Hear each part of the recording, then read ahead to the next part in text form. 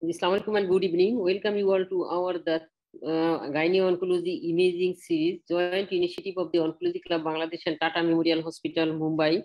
And we have started the session 3 weeks back, and today is the last day of the session.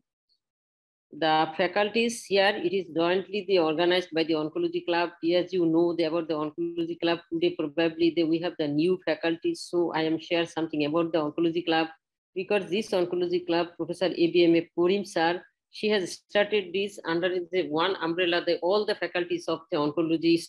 And today is the third day of the Gynae Oncology Imaging Series, and today I think we have the new faculties today, so I want to share something about the Oncology Club. The Oncology Club, which was created by the Professor ABMA Purim sir in 2007, the Congress of Oncology Club, it was started in Dhaka, and it is the Oncology Club. We started the South Asian Federation of the Oncology Club, and president his aim was that all the oncologists in this region, they will get together, they will sit together and make a joint community in this region. And accordingly, the Oncology Club, they arranged the South Asian Federation of the Oncologists. This year, this program is in Bangladesh, and it will be in Dhaka in Army Golf Club. And as all you know about the Tata Memorial Hospital, and we have we have tried to cover all the topics of the imaging about the ultrasound, CT scan, MRI, and we have the eminent faculties from all the India, and Dr. Palok Purpaz, he tried to accommodate all the topics and tried to cover all things in these 3 days. And behind this, the great lady who did all things, and at last, we want to invite you, all the people who are there. We will be very happy if you attend in Bangladesh. We try to host you, and we invite you all to attend this Oncology Club program in 17th to 18th November in Bangladesh. And at last, I want to give you an information that, like an iceberg, the Dr. Palok, she did all the pain goes to her. And taking all the pain, she made this program. I think this is a successful program, because we thought that we know many things about the imaging, but in last 3 days series, we have known that some things with that, what we know is that the superficial things, and Dr. Palok and the faculties, they make this program so easy, and so they in a nutshell, that we can easily treat our patient even after without their communication directly. Sometimes we cannot communicate with our radiology colleague. We can treat our patients, and we can make the decision. And this is the end of this my talk. And at first, I would like to today our conducting the Dr. Farhana Hawk, she will with me, and the rest of the session will be conducted by Dr. Farhana Hawk. Dr. Farhana Hawk, please introduce the speakers today, and we will try to start the session because we are already 15 minutes late. Over to you, Dr. Farhana Hawk, please. Thank you, madam.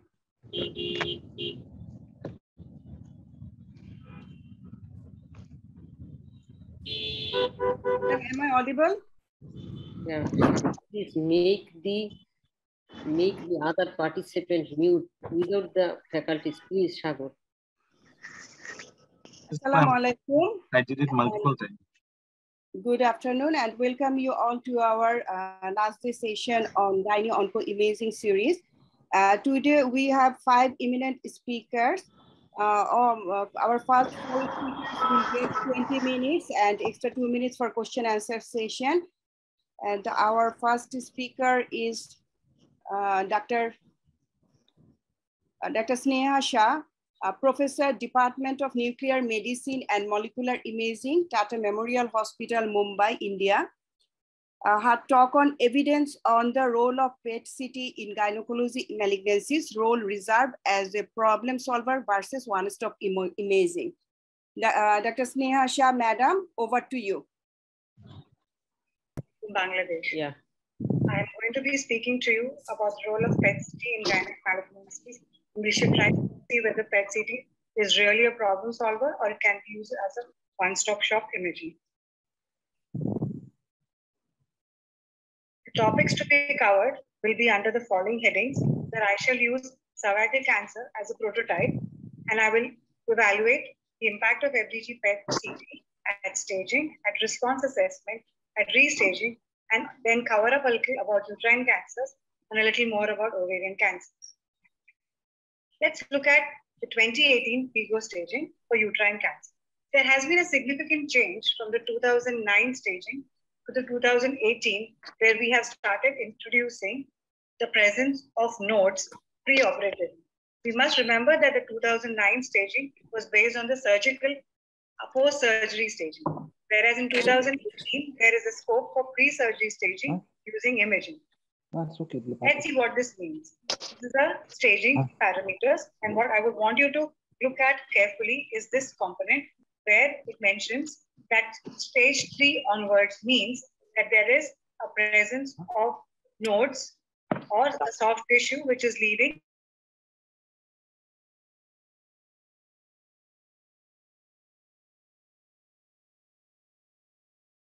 You have muted. We all are aware that the T staging of the tumor is done using an MRI because it needs to know the thickness of the disease and the infiltration into the adjacent tissue. And the MR resolution is best suited to do this role. However, in places where MR is not available, that is low resource countries, USG using an endovaginal or an endorectal probe may be used. Let's see where PET-CT has a role. We all know the resolution is poor, so PET-CT cannot help in T staging. But there are papers and literature available to say that PET-CT may help being a prognostic indicator where the uptake pattern might help you decide whether the disease is distant, has distant spread, or it is localized. There is this study which evaluated 240 patients from the stage 1 to stage 4B and looked at all the types of squamous carcinomas, and they identified that there was no correlation of the tumor volume with the SUV max of the primary tumor. But it did show that there was a difference in the uptake pattern in the squamous cancer and non-squamous cancers. Of the squamous cancers, those tumors with poorly differentiated pathology showed a higher uptake. It said that the higher the SUV, which was greater with a cutoff point of 5, all those patients with greater than 5 had a higher propensity for lymph node mets. With those above 14, about 72% of them would have nodal mets. Coming to nodal staging in cervical cancer, we just discussed that whenever there is a clinical suspicion of a cervical cancer, an MR or a CT is done, which evaluates the local infiltration and the size and categorizes the patient into either a stage 1B, a 2A, or a 3A. When you do an imaging, that's when you look at the presence of nodes. And this categorizes the patient in the presence of nodes into stage 3C. C1 if there are pelvic nodes, and C2 if there are associated retroperitoneal nodes. This annotation is known as an RN1 or an RN2. If it were post-surgery, then it would have been PN1 and PN2. The FIGO report mentions that there is no specific imaging modality which they suggest. What they suggest is that the imaging should be quick and should not delay the staging. So let's see what the conventional imaging modalities like CT and MR, which have been done so far, how they evaluate nodes. They generally evaluate nodes on the size of the lymph node or the distortion of architecture. And we all know that there could be diseases which are smaller than 1 centimeter, which is the criteria, or they could be rounded and yet harbor disease. The other pitfall is that there could be difficulty in differentiation of metastatic lymph node from a hyperplastic lymph node. In this scenario, PET-CT, where does PET-CT stand? People have evaluated the role of PET-CT in early cervical cancer, those in 1B and stage 2, and they compared the uptake or the identification of nodes on an MR with the histopathological correlation of the nodes which were removed during surgery. They found out that PET-CT had a sensitivity of 91% and a specificity of 100%, which makes it a very useful modality. What we must remember when we do to prevent the false negatives is to evaluate the patient after voiding or an immediate post-void scan. Take the scans from pelvic below up to the head. What this shows you that if this scan was done, you're not very confident whether this two focus of foci of uptake is because of nodes. So when you empty the bladder, very clearly can see a node in the adjacent to the primary tumor as well as those in the upper pelvic region. There has been a study in a very early breast cervical cancer where you have stage 1A or B patients, and these patients again had undergone a surgery, and a histological correlation of the nodes along with a PET scan was done. It identified that the PET specificity was about 99.7% with a negative predictive value of 99.5, which tells you that if a PET is negative, you could avoid a lymphadenectomy. This is an image of the same study which shows you a patient of 1B clinically who was evaluated, and then a PET scan showed focus of uptake in the retroperitoneal region and in the higher abdomen, which correlated to a very small node in the iodocaval region, which would not fit into the criteria of a metastatic disease. A meta-analysis done in 2010, which evaluated 20 cases of PET-CT and 20 cases of CT scan and 30 cases or 30 studies of MR, showed that a PET-CT had a specificity of 97% in identifying nodes.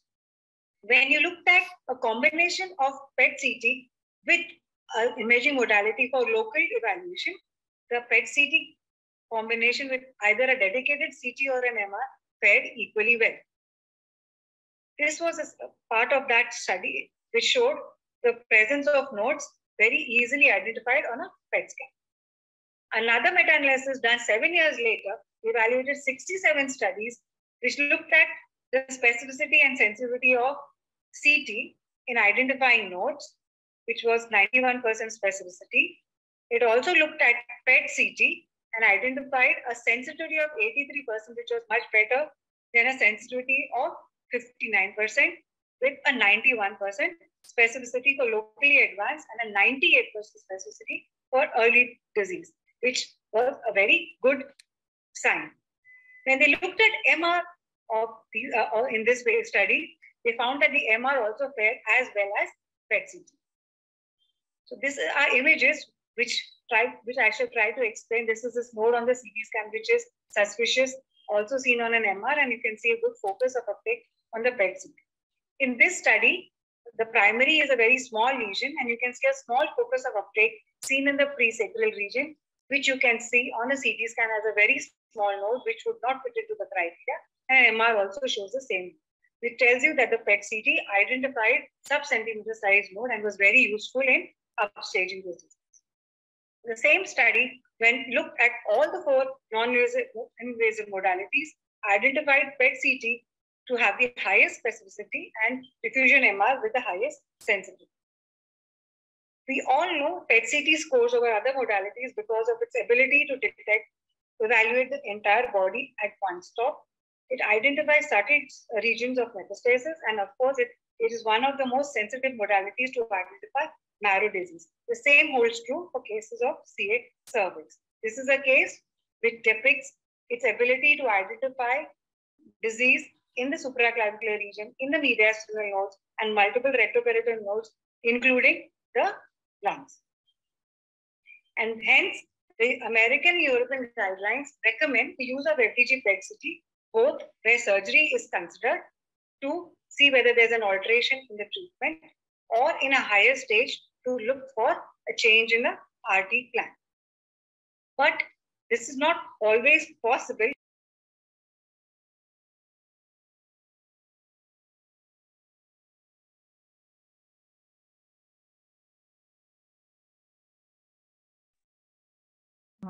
Ma'am, please unmute.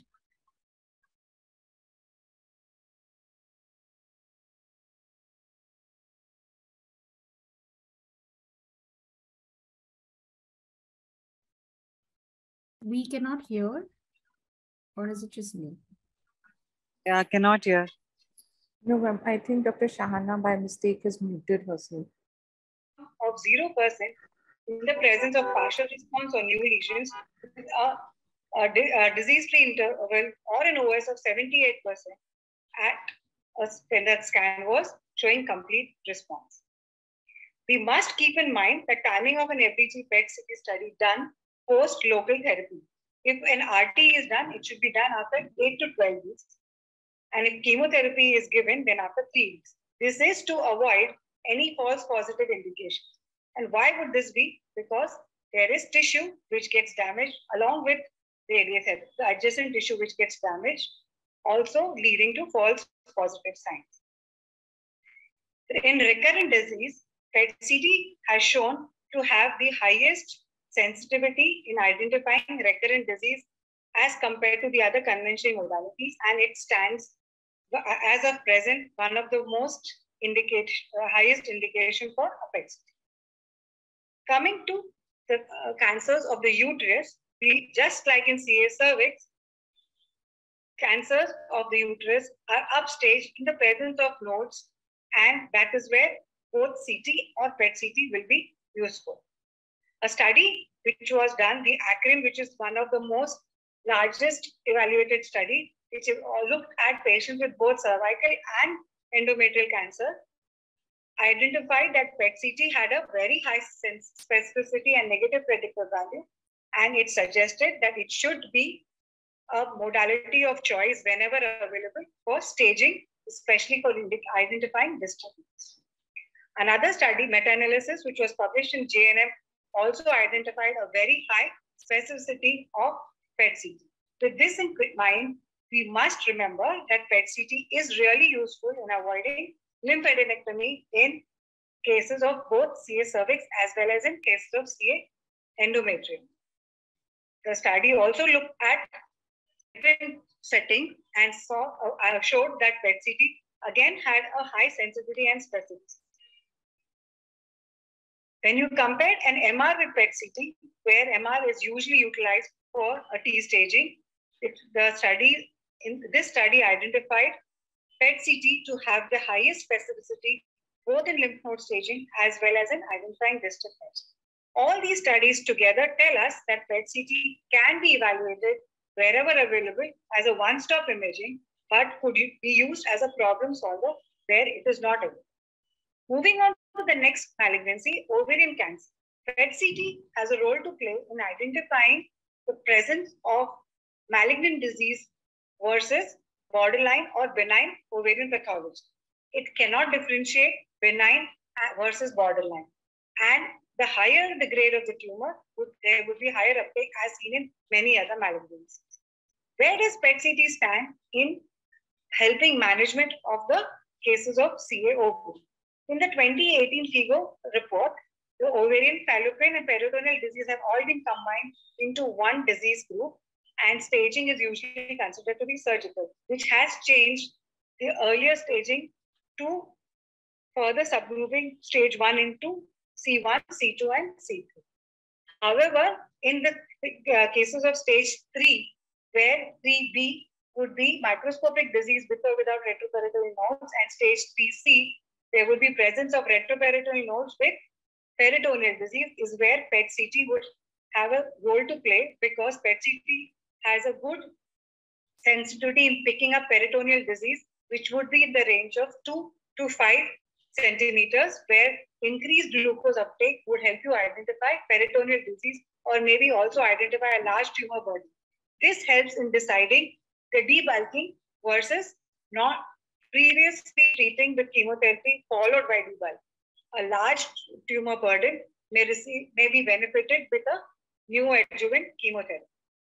Like in this case, where the tumor burden is very large, an FDG PET-CT has helped you identify a very large tumor burden, and these patients would benefit from a neoadjuvant chemotherapy. We must keep in mind that the uptake of FDG PET-CT is dependent on the number of cancerous cells. And in tumors which are of serous or mucinous origin, there is a possibility of cancer cells, and hence the uptake of FDG might be very low to absent. And this is where false negative PET-CT can come into picture. PET-CT is very useful in the recurrent setting of ovarian cancer, where it can also help identify disease when it is clinically suspected, but the CA-125 levels are still in the normal range. One of the new indications of PET-CT is in evaluating the response assessment of patients receiving targeted therapies who do not show significant reduction in size, making the RECIST criteria not very useful. However, reduction in metabolism would help you in identifying responses. Showing here a case which has very small nodes and peritoneal disease in a recurrent setting, which could have been missed on any other imaging modality, but PET-CT has identified them.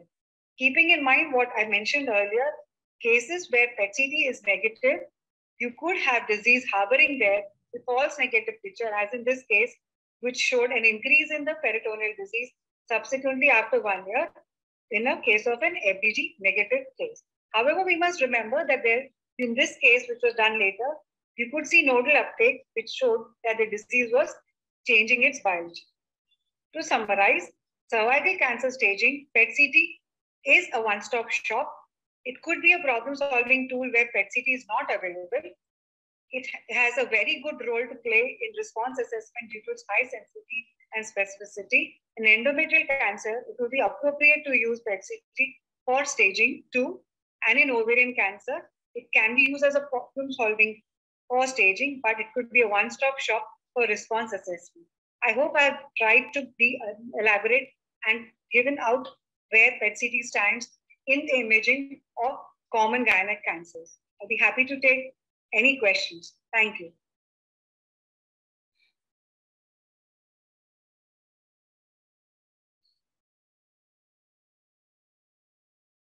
Thank you very much, Dr. Sinha ma'am. At last I did. And we are very happy. We are in dilemma that last time and last week we also couldn't do that.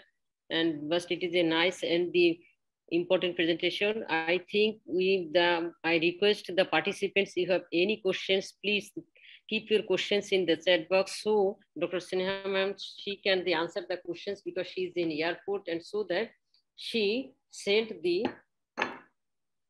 she was in airport, and so she sent this in earlier at noon to us, and at last we tried to make it the possible. And our another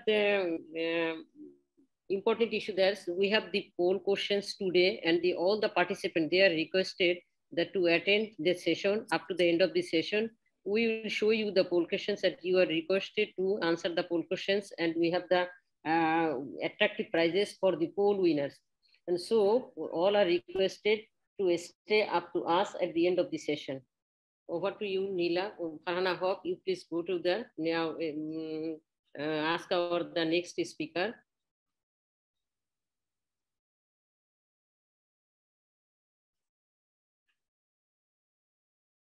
Farhana, please. Yes, madam. Our next speaker is Dr. Akshay Baheti, MD, Assistant Professor, Department of Radio Diagnosis, Tata Memorial Hospital, affiliate instructor, Body Imaging, University of Washington Medical Center, Seattle. His talk on response assessment in oncology, RECIST and iRECIST criteria. Professor Dr. Akshay Baheti, over to you, sir.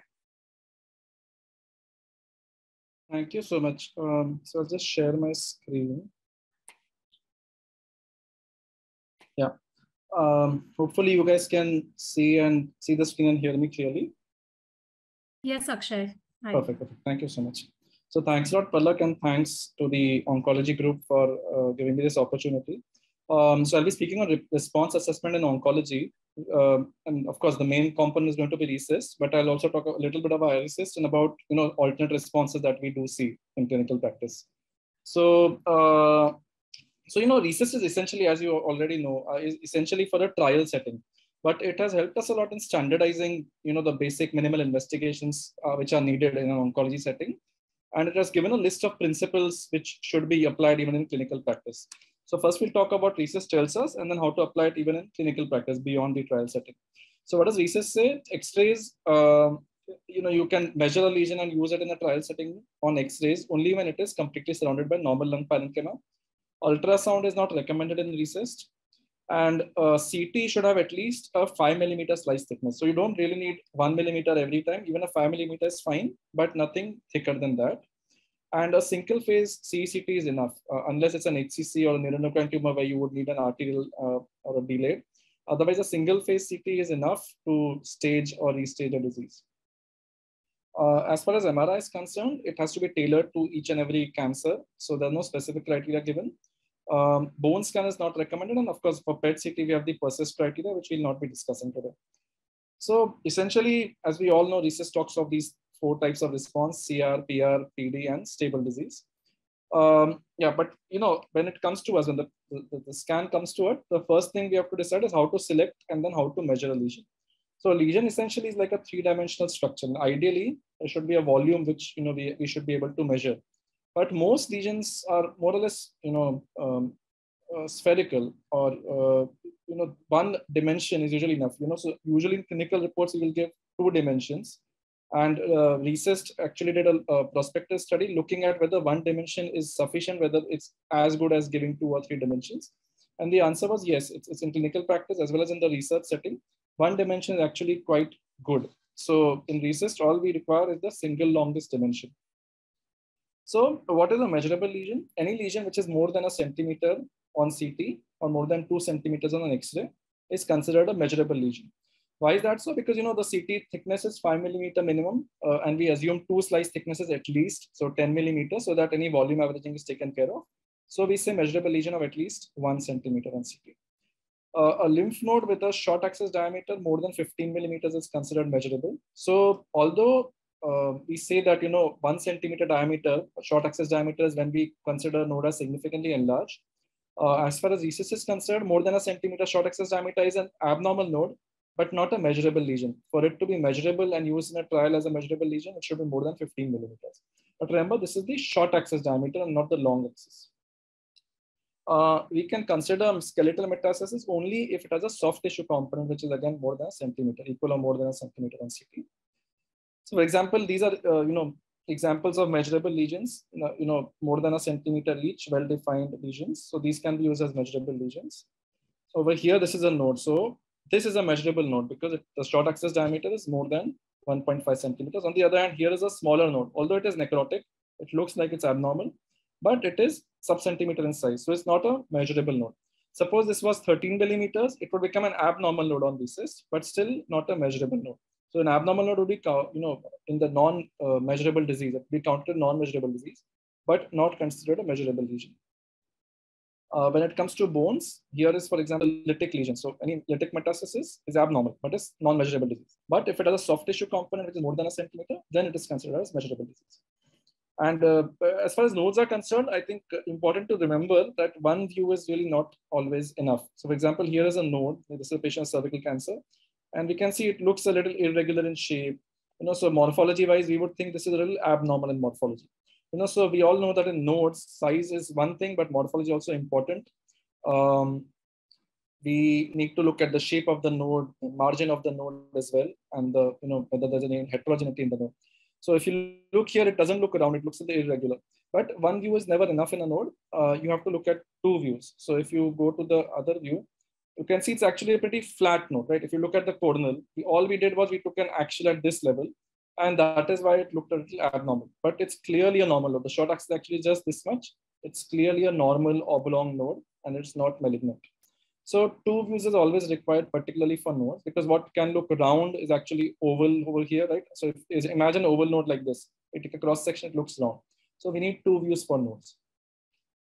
Okay, what about non-measurable lesions? Any lesion with a short axis diameter with a diameter less than a centimeter, and nodes between 10 to 15 millimeters are considered non-measurable disease. And again, other examples would be skeletal metastasis without a soft tissue component, or what we all see in ovarian cancer, ascites, peritoneal thickening, pleural effusions, and for other cancers, bowel thickening, lymphangitic spread, lymphopenia disease. So all of these are non-measurable lesions.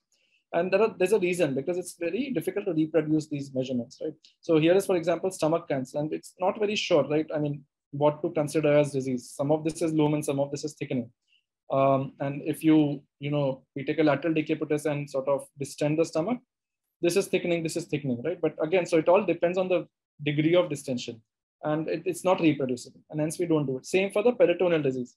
It will vary depending on the slice thickness, the slice location, and the peritoneum will also look different on every subsequent scan. So we generally do not consider measurable disease unless we have a well-defined. So for example, this is more than a centimeter, that could be considered a measurable disease.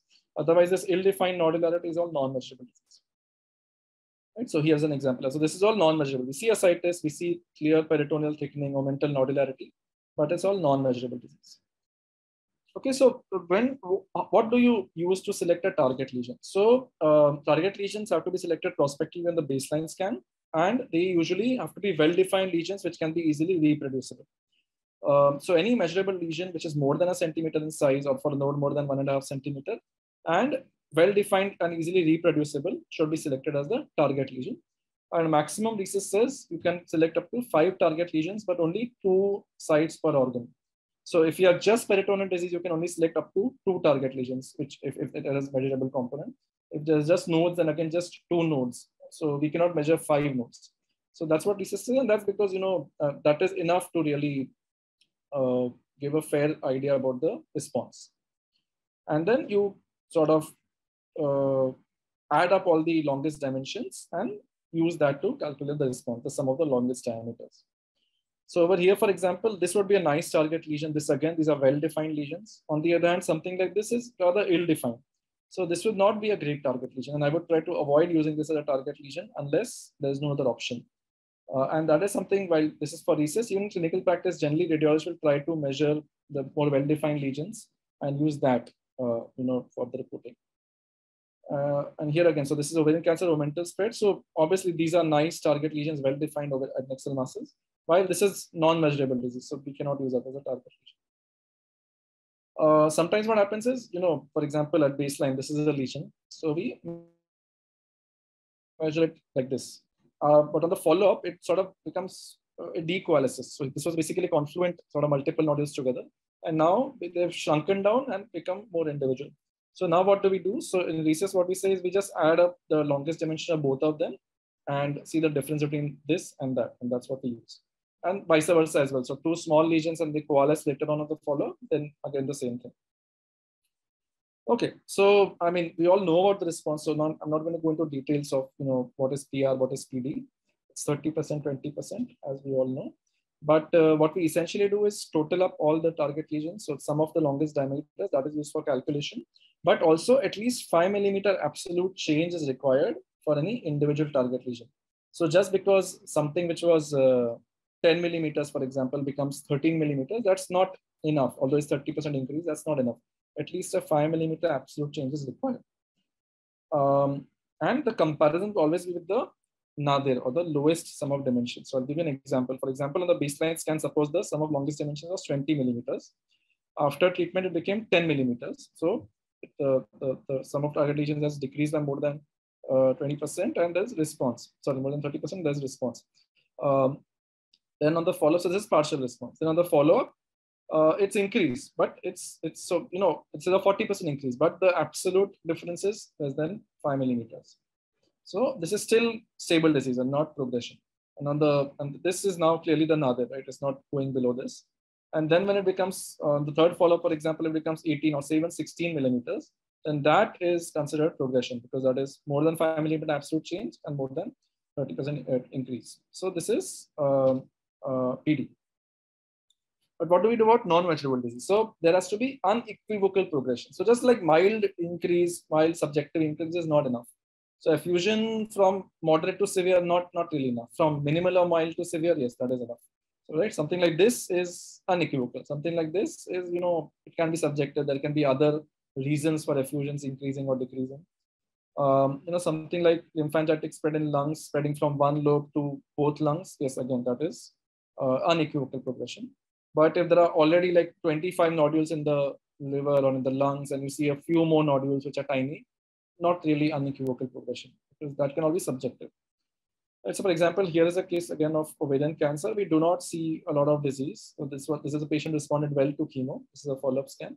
But then on the next follow-up, we see clearly, moderate ascites, new nodularity, peritoneal thickening, and then this is clearly progression. So this is unequivocal progression. So although this is progression by non-measurable disease, it's still considered PD. And the last thing is any new lesion, if it's a measurable lesion, meaning more than a centimeter, indicates progression. So nothing in the lungs, and then suddenly you see this nodule, that's progression. So a new lesion sort of indicates progression. Then even if the rest of the disease is stable, it is still PD. But always we have to really look very carefully to be sure that it's a truly new lesion, because that completely changes everything for the patient. Yeah, so as I said, it's meant for trials. This is meant for trials. So we do not literally apply it for routine reporting. But the principles behind RECIST is what guides our report. So what is the principle? We have to measure reproducible lesions, which are nice target sort of lesions. So we generally measure well-defined lesions and not ill-defined masses. We generally would not give measurements of like hollow viscous and based on that talk of progression, because that is not something which is reproducible. We don't measure too many lesions, right? Even if we see multiple nodules, multiple mets, we would measure only a few of them, because that is enough. We in routine reporting would not add up the sum of longest dimensions. In fact, you would generally give 2 actual dimensions, not 1. Right? So most of the times, most of the reports will have 2 dimensions on the report and not just 1. And that's what most of us follow. Although RECIST is only 1, we would give 2, but we would not add up the longest dimensions. And again, so progression is something you have to really think hard and then decide. And subjective mild increase in non-measurable disease, we would not call that as progression even in routine clinical practice. So sort of these principles are something which you need to apply to routine clinical practice. And of course, most important thing is you have to look at all relevant priors, because the nadir might actually be 2 scans prior. So, we might see there's a marginal increase and increase in the disease compared to the prior study. But then we have to go back to an older scan and see whether, what was the nadir, because that's the place from where progression has to be measured. So sometimes there are cases when, the disease keeps increasing mildly over time. And because we keep comparing with only the immediate player, we always call it stable. And that should not happen. We should go back to prior scans and see whether there's actually overall an increase which is gradually happening. So that becomes important, especially, something like well-differentiated low-grade serous adeno-CA, which goes slowly. So there are times when you really need to go back over 2 or 3 priors and figure out. iRECIST is, relatively straightforward. Everyone knows the principles of immunotherapy. This is an oncology setting, so I'm not going to go into the mode of action. But what we know is that basically immunotherapy can cause 4 types of responses. One is a very straightforward thing. This is the baseline, and there is decrease in the disease burden. And that's straightforward. And it's, the iRECIST over here would be similar to RECIST 1.1. Right? So in iRECIST, everything else is the same. The PD, SD definitions are all the same. It's only what to do if it progresses or there's a new lesion. What do you do then? That is the only change. So in this case, we just say that, okay, the SLD has decreased and this is partial response. Sometimes what happens is it remains stable, or it remains stable here, and later on it might either actually decrease or continue to remain stable. And again, that is SD. So, or SD at this point, later on it may become TR or it may remain SD. And that is again fine, not a confusion at all. But sometimes because of our body's immune reaction, and then the immune response causes what looks like an increased lesion, and this is what happens, right? On the baseline there is a smaller lesion. Follow-up, it appears that it has increased in size, and that's because of the immune response and the associated changes in the morphology, and then it decreases on the follow-up scan. So at the first time point after immunotherapy, we will, even though it has increased and it is PD, we will not call it just PD. We will use the term IUPD, or I is for immunotherapy. So I is the iRECIST ka I. And then unconfirmed progressive disease is what we say, UPD. And that's because we're not sure. Maybe, at this time point, we don't know what's going to happen. Maybe it will shrink to at the next time point, it may further increase. So this is when we use the term IUPD. And similarly, if there's a new lesion, then again, what we do is we add the new lesion's diameter to the sum of the longest dimensions, and it's still called IUPD. So the sum of longest diameters will increase, because apart from the original target lesions, now we have a new lesion which we have added. But it's still not progression, it is still IUPD. And then on the next time point, then we see if it continues to increase, then it is true progressive disease, or if it shrinks, then there's partial response. So what does iRECIST say? If you see IUPD, then you do a follow-up scan after 4 to 8 weeks. And depending on what you see on the follow-up scan, then you call it either stable disease, partial response, or complete response. Or ICP. I think someone's mic is on. Let's see. Okay. So yeah. So when do we say PD? We say so if it continues to progress, then we use the term ICPD, or confirmed progressive disease. And if it's ICPD, then the time point of progressive disease is considered from here, right? So from the first time point. So when we said IUPD, that is the time to progression. But actually, we call it progression only at the next time point. ICPD is the term used here, but the time to progression we calculate from here. I hope everyone is with me on that. But so that's what we do. Now, here's an example for here. This is, unfortunately, I couldn't get a gynae case, but this is a melanoma metastatic. And then, you know, what happens is the primary seems to have decreased nicely, but there is this new lesion we are seeing here. And so because there's a new lesion, we call it IUPD. And then we go to the next time point, and clearly this continues to decrease. The new lesion is also improved now. So now we can call it IPR, or partial response. So, and on the other hand, suppose on the next time point, this continued to increase and this had also started increasing, then this would become disease progression, or ICPD. Okay, so, you know, the main problem with tumors is that they don't always read the criteria. So although the focus was going to be on RECIST and iRECIST, I thought I'd also talk about a little bit in 5 minutes on some unexpected, you know, responses, which don't read these criteria based on just size and, you know, new and not new lesions. So morphology is also very important, and that's what radiologists need to really focus on, especially when, you know, the clinical situation is different and what we see is different. So clinically patients doing well, but we see something increasing, or the tumor markers are fine and we see something increasing. So then we have to correlate a lot of stuff. And morphology is also the key, especially nowadays with the targeted therapy we have. So for bones, for example, lytic lesion will not respond with, you know, just shrinkage. It will respond with sclerosis. So for example, here's a lytic lesion, and with, you know, there'll be sort of centripetal sclerosis. So it starts becoming sclerotic, and over time it becomes completely sclerotic. So this is what happens with bony mets. They usually just become sclerotic. The problem with that is, suppose there was just 1 or 2 sclerotic mets at baseline, and suppose there were a lot of other tiny lytic mets which we never saw, you know, if they were below the resolution of the CT. But then once you give the treatment and they all now become sclerotic, then some people say, oh, there are multiple new sclerotic lesions. This is progression. Right? This is actually not progression. This is pseudo progression. It's actually response. It's just that these lesions are not very well visible on baseline because they were sort of iso dense with the bone. So we should not call this progression. This is response. On the other hand, if you see a nice sclerotic lesion and it starts developing lucency, then yes, then we are worried. Then this is, I mean, you know, I wouldn't use the word progression, but I would say there is increase in the disease here. There's worsening disease burden here.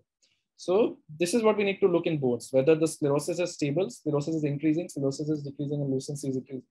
So that is what is important when it comes to bone lesions. If there are lung nodules, sometimes they don't shrink, they cavitate. And cavitation is also considered a sort of response only. So even if you see cavitation, especially with VEGF, right? When we use VEGF inhibitors, we would see cavitation often in lung nodules.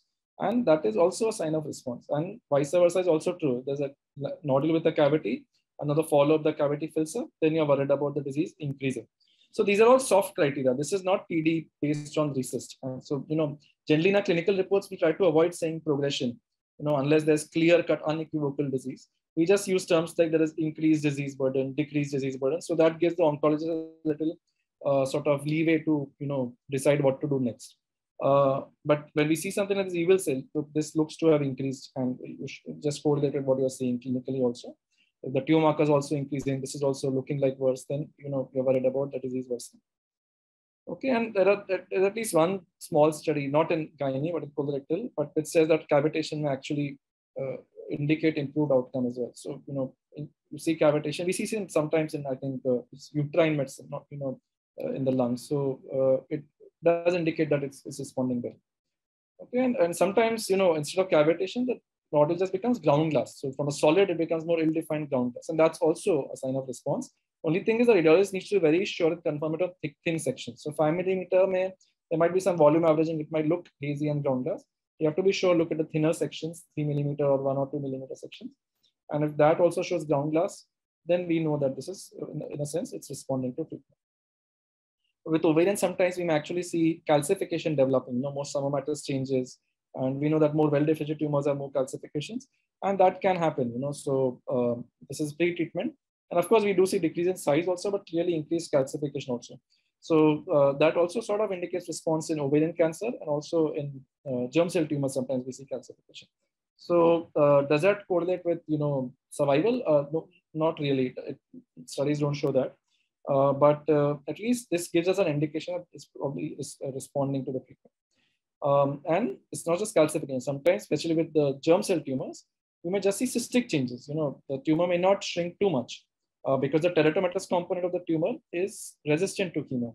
So we will see a tumor which over here has solid enhancing components, and they completely resolve. But what remains is basically this cystic looking nodal mass. And because it's all cystic, essentially is all teratomatous component. Now, can we be shown just on imaging that there's no tumor in it? No. The tumor markers really help. So if the tumor markers are normalized completely, then we assume this is all teratomatous component. We will still resect it if it's resectable. But in this case, for example, there was no scope of resection. There were liver mets and there was this large nodal mass. So we had to just follow it up. And look, 3 years later, it's still stable to slightly decrease. In fact, it is improving further. This is all just teratomatous component. So cystic changes in germ cell tumor with normalizing tumor markers. So this cystic component is just teratomatous, mature teratomatous component in most cases. Although we do end up resecting them in our hospital as long as it is resected. And sometimes, you can also see like lipomatous change in the tumors. So teratomatous component can have lipomatous changes. And again, this is again not resected, but it's slowly decreasing in size. But then sometimes you get this growing teratomatous syndrome. So over time, then it again starts increasing. But again, this is just a teratoma. It's not, the tumor markers are normal, it's growing, but it's a teratomatous component is growing. Same thing happens in sometimes in liposarcoma. This myxoid liposarcoma post-treatment, you see fatty components. So it's maturing, sort of maturation, adipocytic maturation of the liposarcoma. So again, these are all sort of morphologic indicators. And lastly, sometimes there's no shrinkage, but the solid components becomes hypoenhancing. So this is pre-treatment scan, clearly enhancing solid component, particularly the periphery. Post-treatment, not much reduction in size, but then solid component is completely or almost completely gone. So we know this is response even though the size is stable.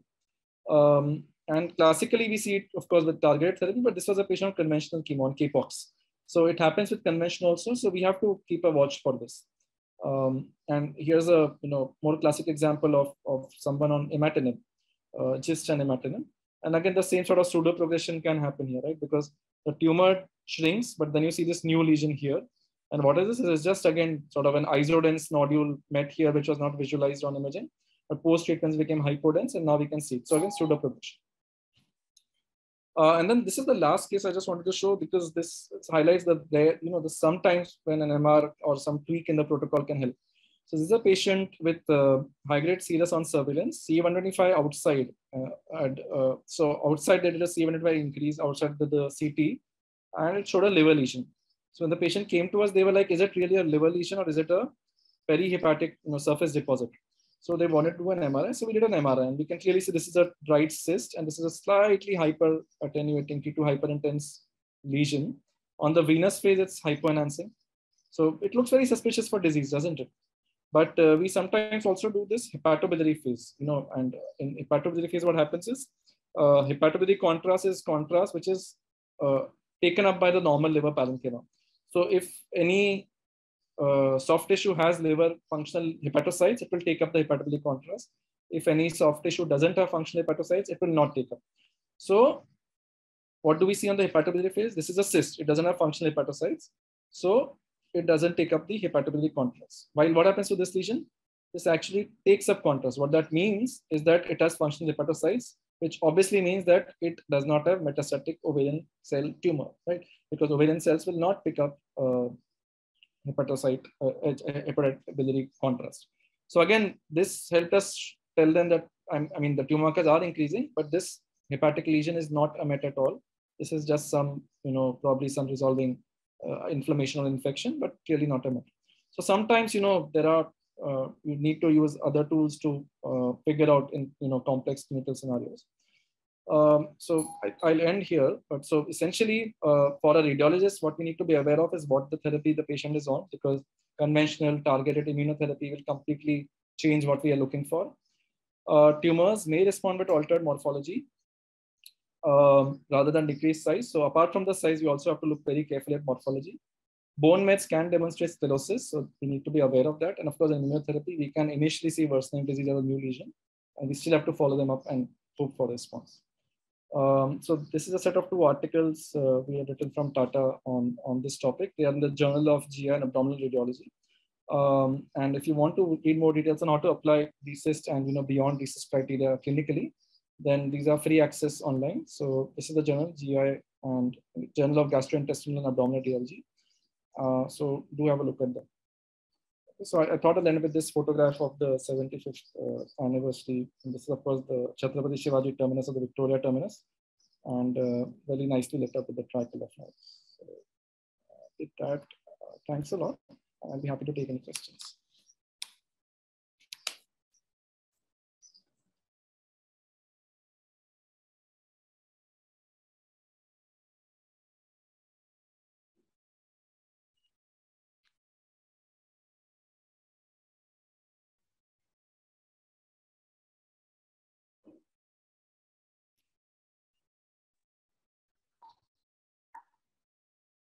Thank you, sir, for your nice presentation.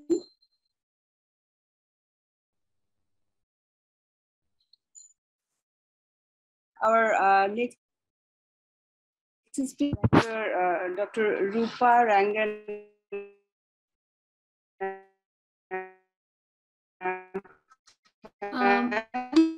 Yes, Dr. Farhana, could we just take one question for Dr. Akshay? There is a question that is asked. Akshay, are you around? Are you online? Yeah, I'm online. Yeah, there is one question in the chat box which says that if tumor marker is normal in nodal mets and in image we see a node with slight change, can we consider it as a response in germ cell tumor?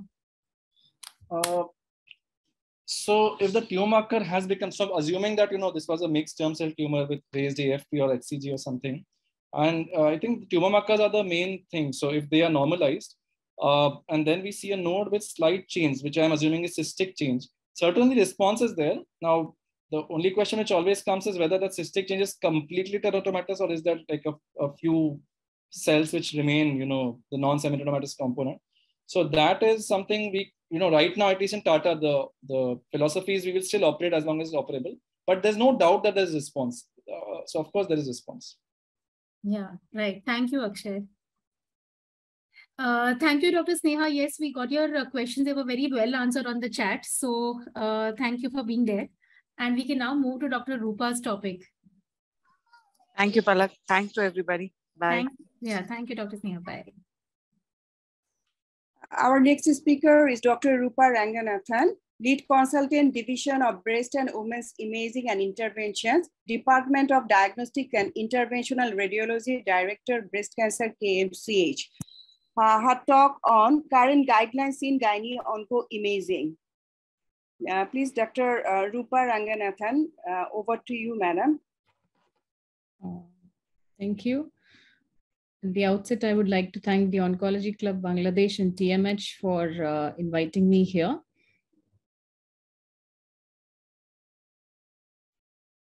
I hope my slides are visible and I'm audible. Yes, you are. Thank you. Yeah.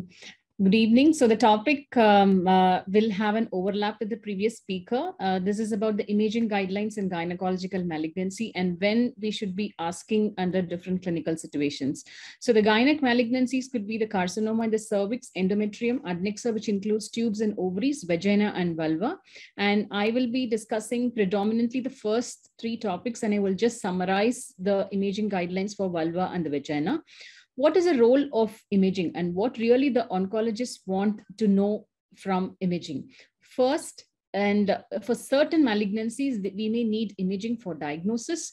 And mainly in gynecological malignancy, we use imaging for staging workup, post-treatment follow-up, and whenever we suspect a recurrence.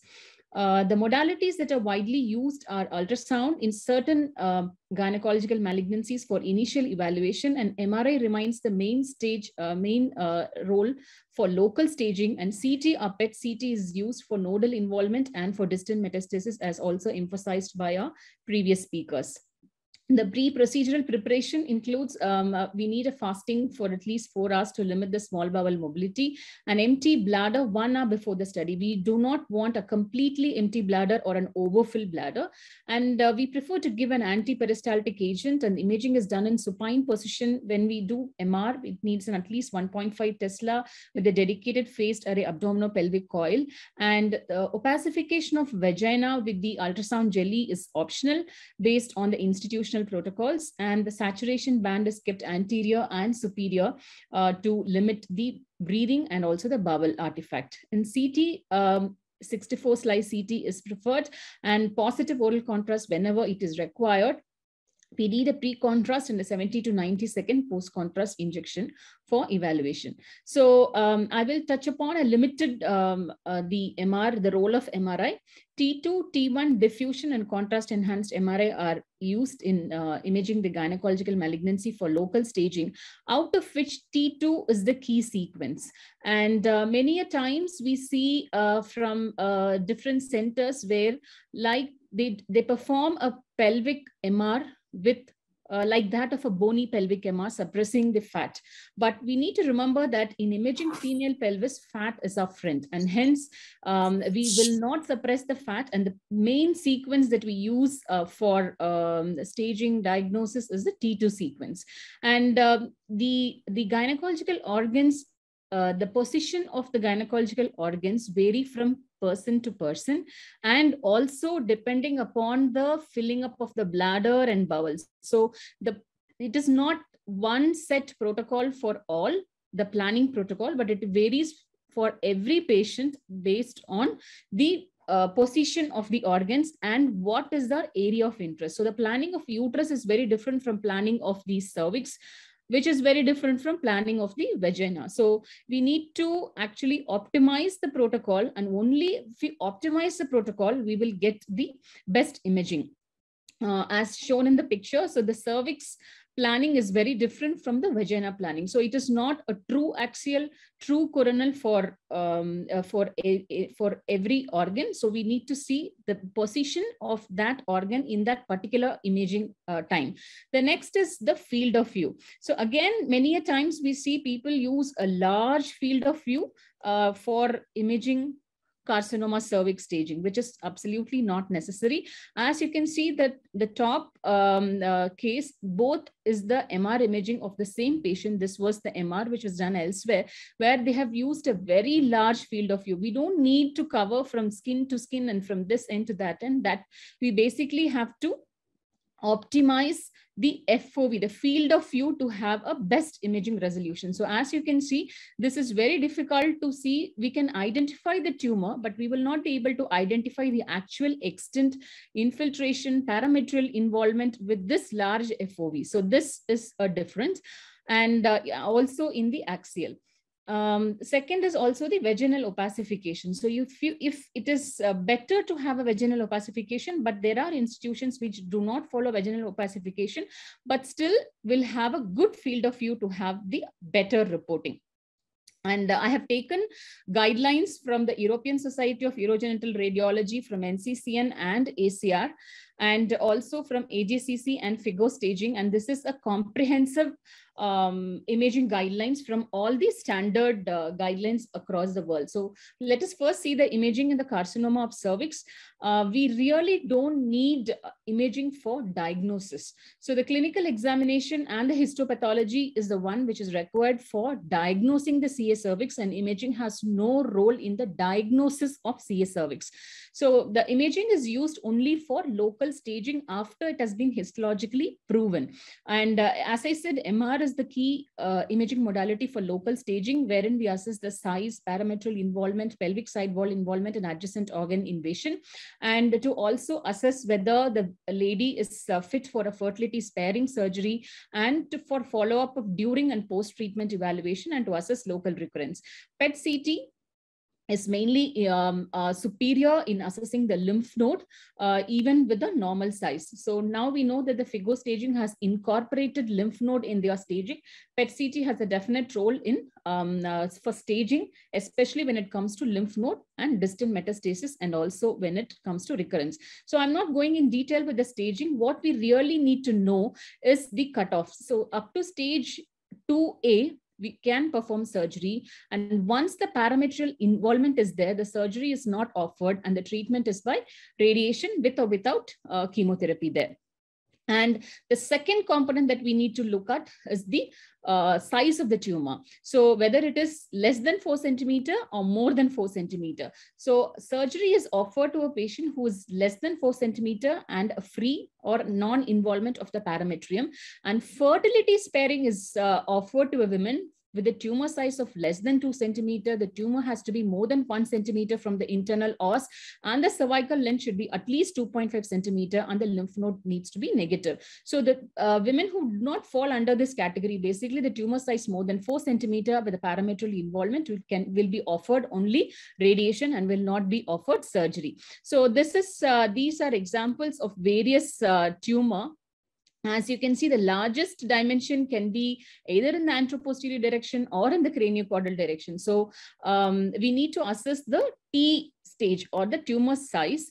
And the second, as I showed you, this image will not be, we will not be very sure about the involvement of the vagina or the fornices, but when you give the distend the vagina with the ultrasound jelly, it is easier to see that this tumor is limited to the cervix and the fornix, and the vagina is free. And again, this differs, the protocol for vaginal opacification varies from institution. And it basically, we follow vaginal opacification, and there are many institutes which do not follow.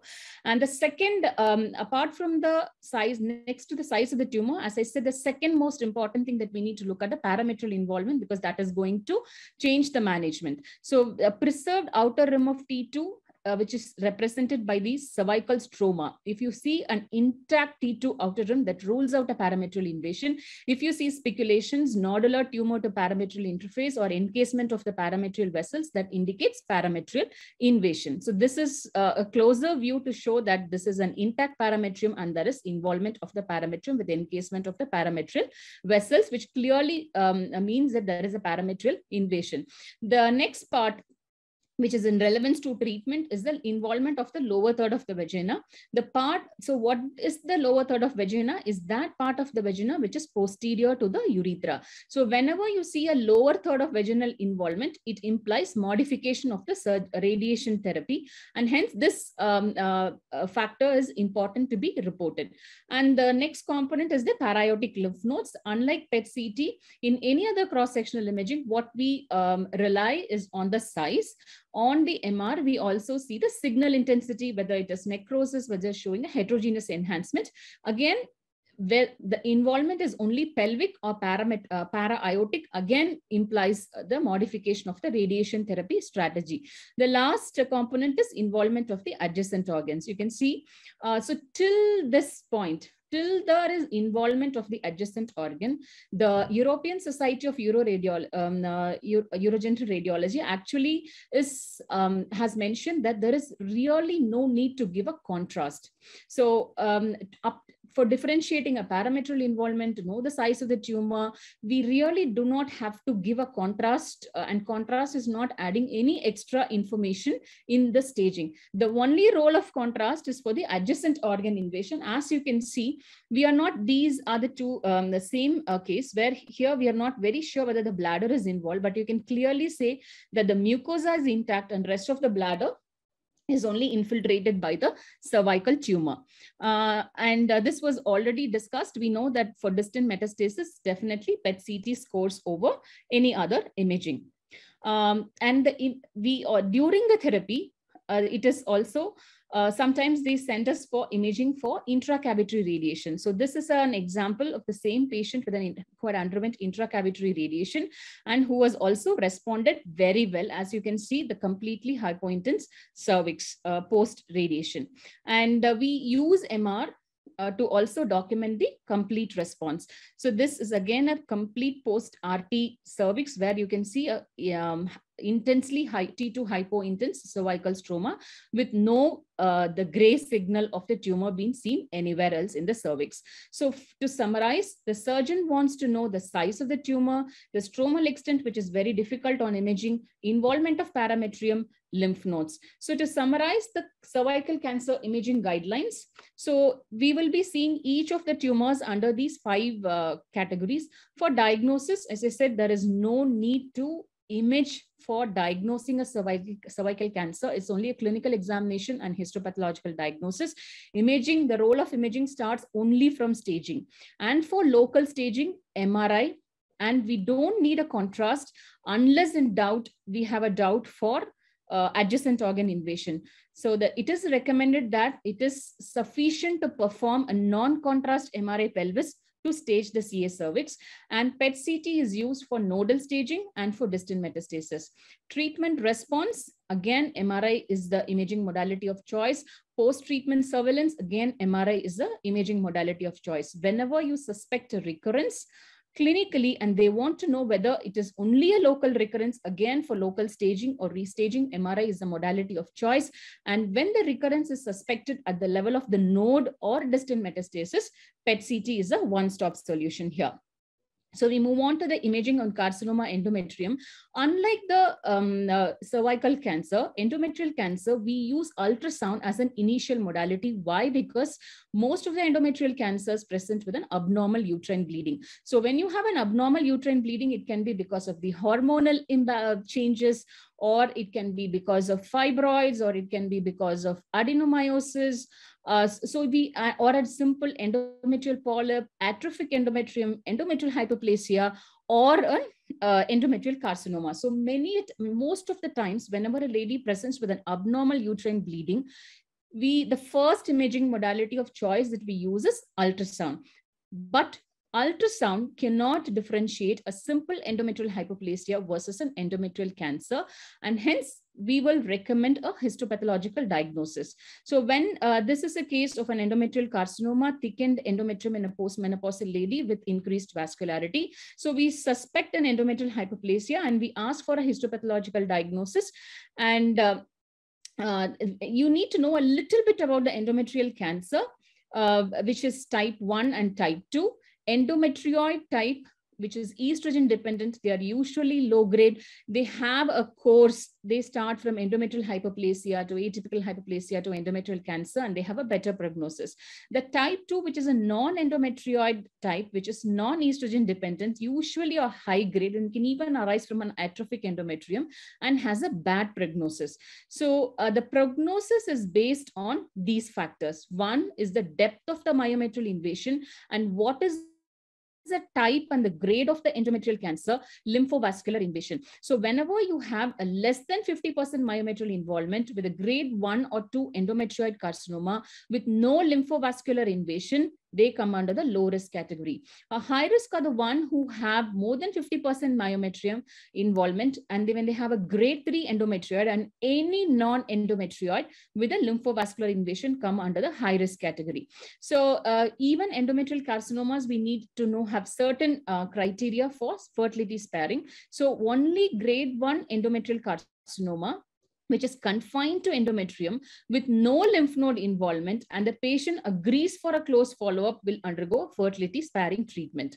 So by and large, lymph node metastasis is suspected when you have two features in MRI. One is the deep biometrial involvement, which is more than 50%, and when there is a cervical stromal involvement, because then the gynae oncologist will know that they have to do extensive pelvic nodal dissection. So the cutoff here in staging is when it is confined to the endometrium, or when you have a less than 50% invasion of the myometrium, there is no need for a lymph node exploration. And when they are typical endometrioid carcinoma, they can even be operated by a general gynecologist.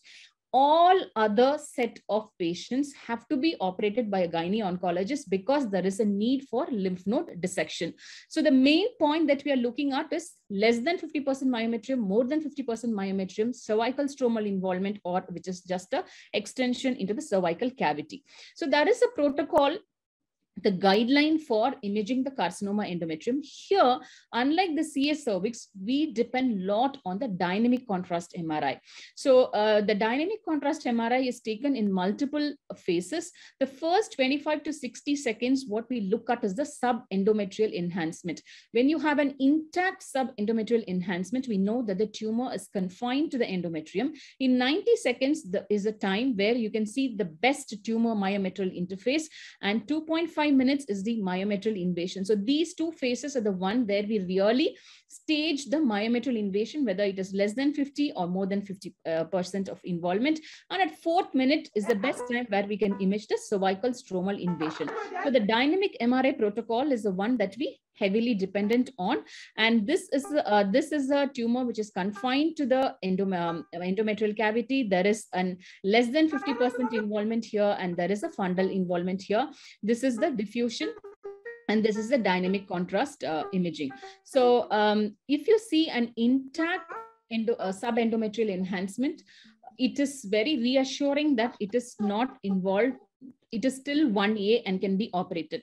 Many times when you have adenomyosis in the background, it is very challenging to differentiate a myometrial involvement versus a non-myometrial, confined to the endometrial cavity. The next important point that we look at is the extension into the cervix. So when you have a smooth extension of the tumor from the endometrial cavity into the cervical canal, this is not equivalent to the cervical stromal involvement.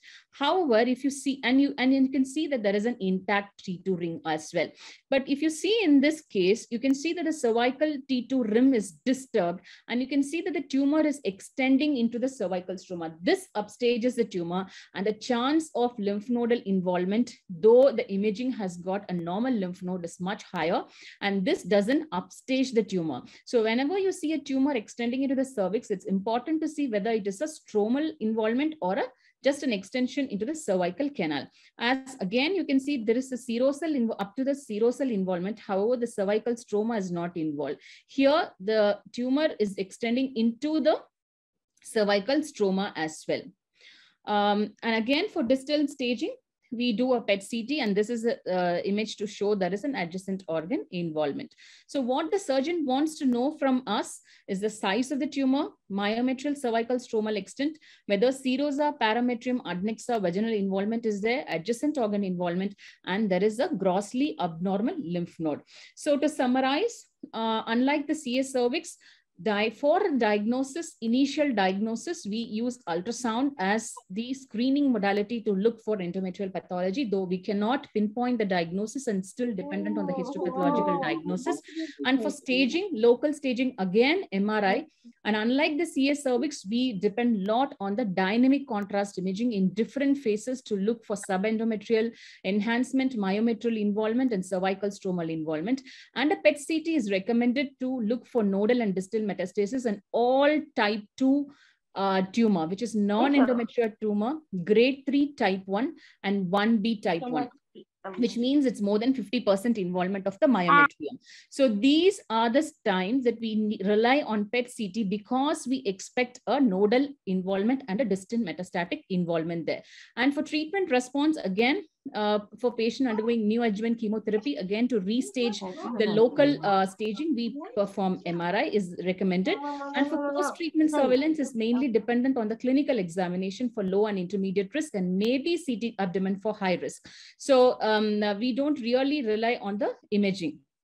And for recurrence, whenever a local recurrence is suspected, MRI is the modality of choice. And when you suspect a nodal or distant metastasis, PET-CT is recommended. So the last main component of imaging that I'm going to talk about is the ovary and the tubes. Here, again, like an ultrasound, we depend a lot on ultrasound as an initial modality. Maybe it is incidental. Sometimes she can present with a vague clinical symptoms. So we start with an ultrasound, both in pre and postmenopausal women. So in an adnexal lesion, when you see a definitely benign pathology, we stop with ultrasound. And when we see a definitely suspicious lesion, the next imaging of choice is recommendation is to do a CT. Whenever you have an indeterminate adnexal mass, by meaning in ultrasound, you're not able to say, pinpoint whether it is definitely benign or definitely suspicious. Sometimes we may not be even sure about the organ of origin. The next imaging modality recommended is MRI. So again, I'm not going in detail. So what do we look in CT when you see that is expected in a CA ovary? So when it comes to primary tumor, we talk about the size, invasion into the uterus and adnexa, pelvic deposits, rectal and sigmoid nodules, bowel, sidewall invasion. In peritoneum, we should look for a ascites, omentum, mesentery, and paracolic gutter involvement. Lymph nodes, whether it is only pelvic or para-aortic, supradiaphragmatic, especially the cardiophrenic lymph nodes. And the peritoneal disease is divided into upper abdominal, right upper, subdiaphragmatic disease, porta hepatis, subcapsular, falciform ligament involvement, lesser sac, GB fossa, Morrison's pouch. So all these lists are very important for a gynae-oncologist to know whether it is easily resectable, non-resectable, or it's very difficult to resect these deposits. And finally, the parenchymal metastatic lesions. So this is a large solid cystic lesion, enhancing solid tissue, bilateral ovaries involved. You can see a lot of ascites, not only confined to the pelvis, but the ascites is there all over the abdomen. And the next step is to look for the omental deposits, whether there is an omental node fat stranding, or whether there is an omental nodularity or a frank omental caking. We see a large omental mass, which we call it as the omental caking. And all these deposits, whether it is subcapsular deposit, whether there is a subcapsular deposit with parenchymal invasion, how is the porta involved, is there a falciform ligament involvement, and how is the splenic hilar region, and how are the mesenteric and the omental deposits seen. So we this is a topic per se, but what we can also give the peritoneal cancer carcinomatosis index to understand the overall burden of the peritoneal disease. And MRI scores in certain areas than the CT here, because when you see a very small peritoneal deposits along the falciform ligament subcapsular area, MRI is slightly superior to the CT imaging because of this inherent resolution, and also especially the diffusion weighted imaging. And there are enough literature supporting the diffusion weighted imaging to pick up these small deposits in the difficult locations. To summarize, like CA endometrium, we use ultrasound as the initial diagnosis, initial evaluation for the ovarian pathology or ovarian malignancy. And here CT is the cornerstone investigation. If you see all the gynecological malignancies, it's local staging and is always with MRI. But when it comes to ovaries and uterus, ovaries and tubes, the CT is the main cornerstone investigation for staging of the CA ovary, and we use the same CE-CT for the assessing the treatment response. And imaging is done only when there is a clinically suspected or an elevated CA-125 levels during the post-treatment surveillance. And whenever you suspect a recurrence, again, CT or a PET-CT scores over, though MRI has got a very limited role, which is coming up now in picking up smaller lesions, which are not directly detected by a CT or a PET-CT. I'll just touch upon the carcinoma of vagina. Carcinoma of vagina accounts for a very small group of patients. because only 20% of malignancies involving the vagina are primary vaginal carcinoma. Most of the time in vaginal carcinoma, there is a direct invasion from adjacent malignancies. So any vaginal tumor involving the cervix or the vulva, even if the lesion is centered in the vagina, according to the FIGO, should be characterized as primary cervical or primary vulval cancer rather than the vaginal cancer. So again, vagina is easier to examine. So the diagnosis, we don't need imaging for diagnosis. It's basically the clinical examination and the histopathological diagnosis. And like any other gynecological malignancies, we use MR as the primary for local staging, but we can also use CT abdomen or a PET CT. For surveillance, it's always clinical. Only if recurrence is suspected locally or distant, we use imaging. Otherwise, it's morely clinical evaluation is more than sufficient, and we don't need imaging at every single point of diagnosis or the surveillance here.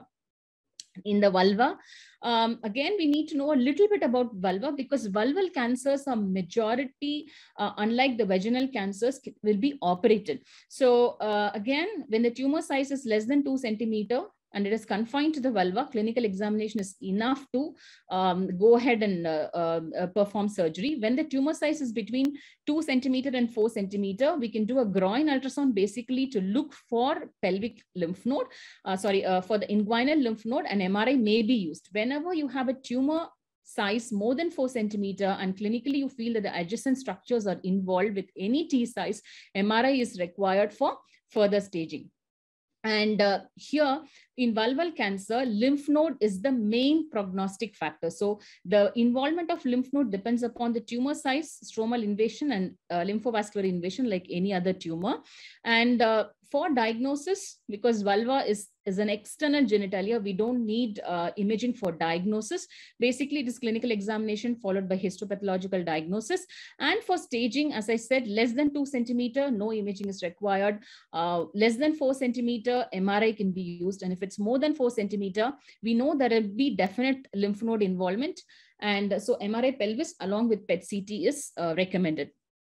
For treatment response and post-treatment surveillance, it's basically clinical.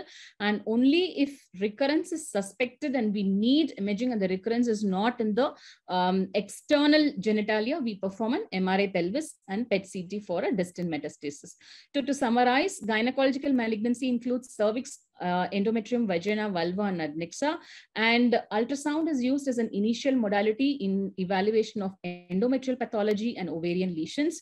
And MRI remains the cornerstone investigation recommended for local staging, except ovary, where contrast enhanced CT is the main modality that is being used. PET CT is the most sensitive imaging technique currently available for nodal metastasis and for distant metastasis. Thank you. If you have any questions, I'm happy to take up.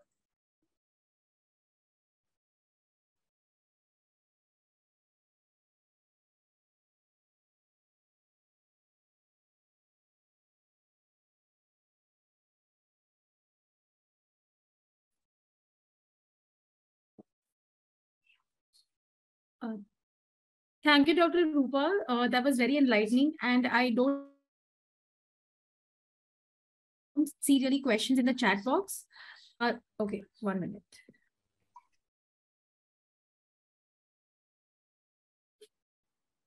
Yeah, so I think we can move to the next speaker. Thank you. Thank you. Thank you so much. Thank you so much, Madam Dr. Rupa Ranganathan, for your nice presentation. Our next speaker is Dr. Ekta Dhamija, Additional Professor, BRA IRCH, All India Institute of Medical Sciences, New Delhi. Her talk on optimum reporting and quality indicators in gynecologic radiology, pitfalls and limitation in CECT, MRI, and PET CT in gynecologic oncology. Please, Madam Dr. Ekta Dhamija, over to you.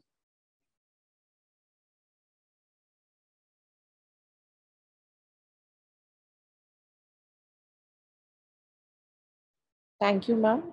Is my screen visible? Am I audible? Yes, it is visible and we can hear you. Okay, thank you, ma'am.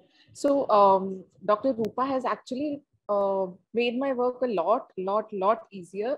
These all slides are just repetition in a different format, I can say.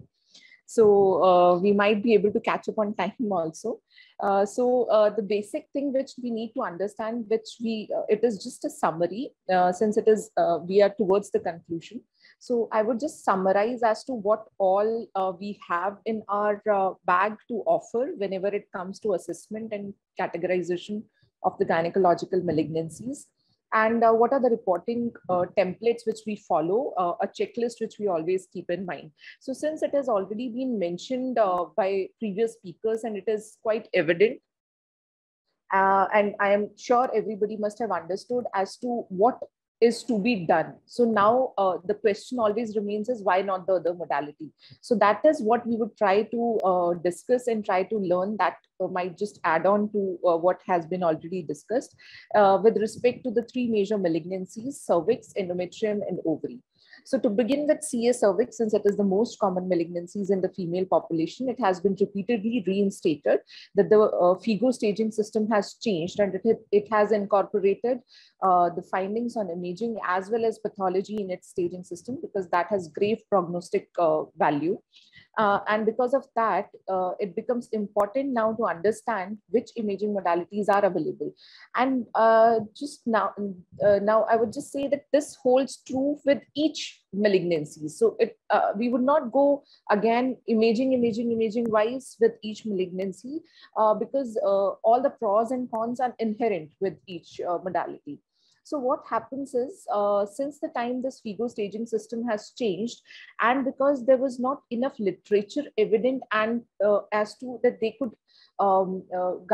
put it, pen it down whether that this particular patient should undergo ultrasound or should undergo CT or should undergo MR only, was not possible, especially because it was the diseases of resource constrained setting, and not every patient can afford MRI. So that is why what they have stated in the concluding remarks of the new guidelines or new staging system is that they would want more and more evidence, and ultrasound has been used a lot for even staging and delineation characterization of cervical masses also. So we have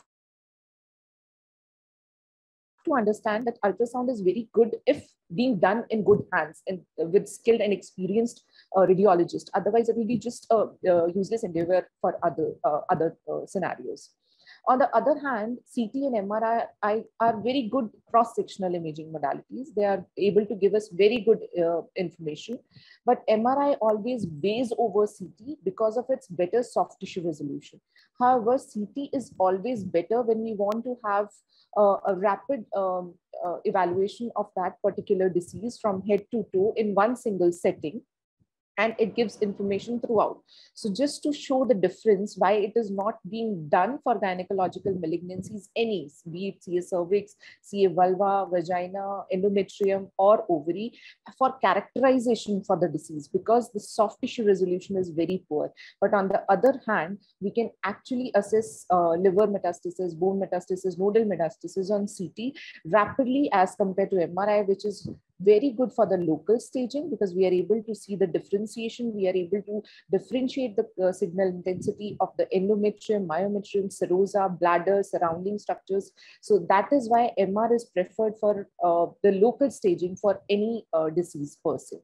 So that is the reason that CT is limited, because it is poor for discrimination between the cancerous tissue and cervical stroma, especially when the cervix is just seen as a bulky cervix.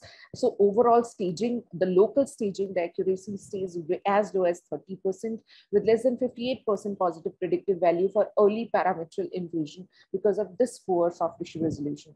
However, this is the modality of choice for advanced diseases above stage 2B, especially when clinical assessment says that the parametrial infiltration has already taken place. So it has role in advanced staging and to assess adenopathy and monitor the distant metastasis. Having said that, it is not that ultrasound cannot be done at all for CA cervix. We ourselves in our institute have done a pilot study recently, which has been concluded, and it summarized for 60 patients that if it can be used as a screening modality, because ultrasound gives you exact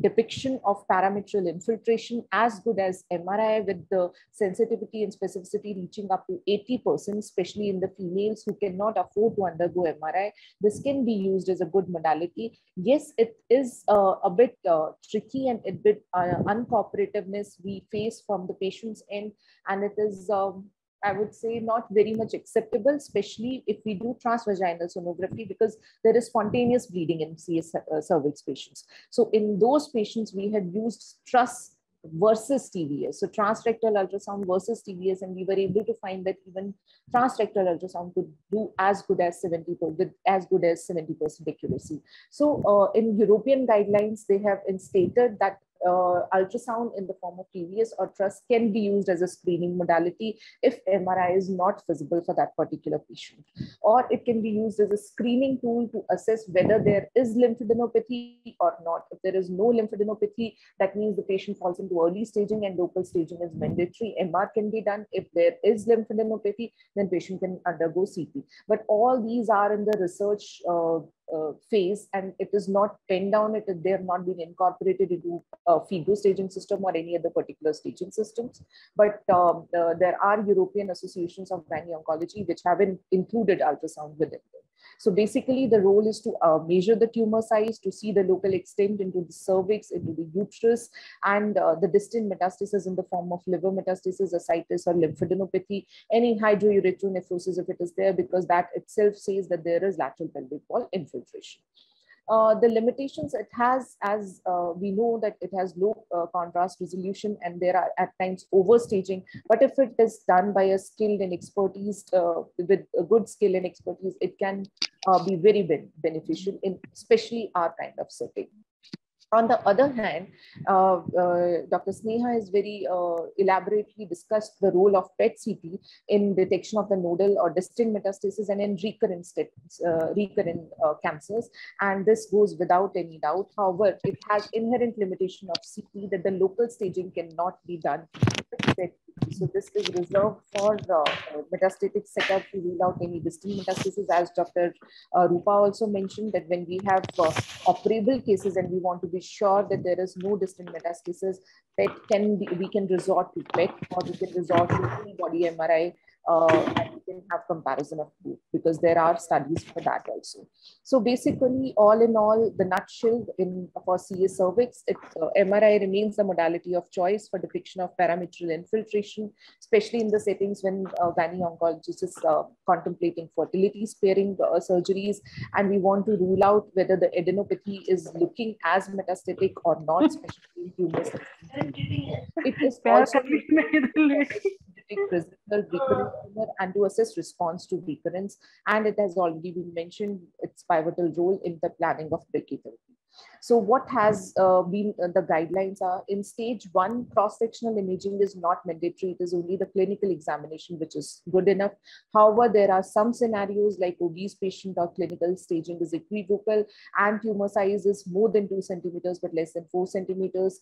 Tumor is entirely within the endocervical canal. That means the histopathology has shown that there is malignancy, but there is nothing on PSPV examination. So in those particular settings, even in stage 1, cross-sectional imaging in the form of MRI is advised, and in advanced diseases, CT or MRI depending on the indication. For surveillance, it is if the patient has undergone surgery, for CT imaging is to be done only if there are any symptoms or if there are clinical concerns. Otherwise, nothing. It is just the clinical follow-up, and imaging can be done in the form of PET-CT to assess if there is any recurrent disease, if there is any pathology, and if there is any clinical suspicion. For the stage 2 and stage 4, NCCN recommends PET-CT and optional pelvic MRI for if, again, in the clinical setting, if there is clinical suspicion. So MRI is useful for delineate the disease extent and to guide decisions regarding fertility sparing versus non-fertility sparing treatment approaches, while PET-CT is helpful to detect and rule out metastasis in operable patients. So once we have done MR, it becomes very important to have a checklist in our hand while reporting from the radiologist, and a way that we are able to communicate the information actually seeked to the surgeon. be it surgical oncology or be it gynae oncology. So what we perform, when we do CT or we do MR, what we have to say is we have to define the mass, we have to define its extent. And as Dr. Rupa said, it is the longest dimension which is taken into account for staging. Its extension into the uterus, its extension into the endocervical canal or beyond the cervical canal. If there is any hydropyometria resulting to it, if there is infiltration to the parametrium, and which side there is infiltration, whether the infiltration is restricted to parametrium or it is extending to the lateral pelvic walls, infiltration of the surrounding structures and their consequences, presence or absence of lymph nodes and other pathologies. These all should be mentioned in the report and should be kept in handy. And all these are available online as well. In the patients who are coming for surveillance, as in after the treatment, the imaging modalities often used as CT as well as MR, and the checklist more or less remains the same, that we want to first identify and rule out whether there is a vault mass or not. If there is vault mass, the size and extent, because that is what will determine whether the patient can be exposed again to radiotherapy or these kind of treatment, or it will just be a palliative intent.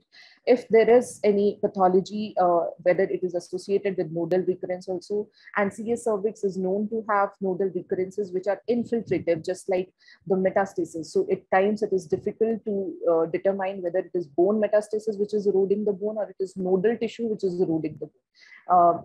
And that will affect the overall intent and overall treatment planning in the form of chemo or radiotherapy. So going to the next topic of CA endometrium. Now, as I already mentioned, the basic information which we want in endometrial cancers is degree of myometrial involvement, and the only modality which to the best accuracy is MRI, and that also dynamic MRI, dynamic contrast MRI at that particular time interval.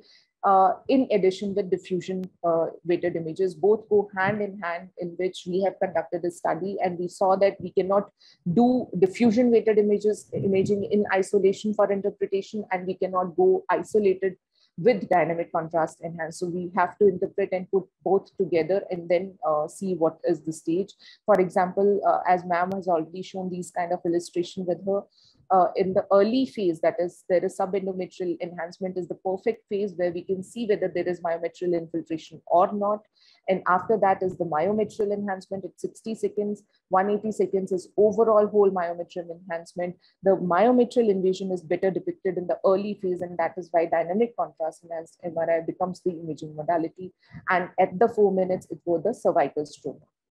As I said, in the CS cervix, PET CT and CT will not be able to offer this much good soft tissue resolution. They are good for staging, but they're not good for local extent of the disease. So while interpretation of these malignancies of endometrial carcinoma, it becomes important for us to determine and to write down or to mention what is the endometrial thickness and signal intensity, what is the myometrial, the background myometrium looks like, what is the interface, how the interface looks like, because at times it is associated with adenomyosis, whether this thickening is focal or diffuse, the subendometrial zone is preserved or not, if diffusion restriction is there or not, enhancement as compared to myometrium, degree of myometrial infiltration, the infiltration of the surrounding structures, and be specific while mentioning about cervical infiltration, that is cervix infiltration, and the surrounding structures, and specific mention of lymph node enlargement, be it pelvic or retroperitoneum.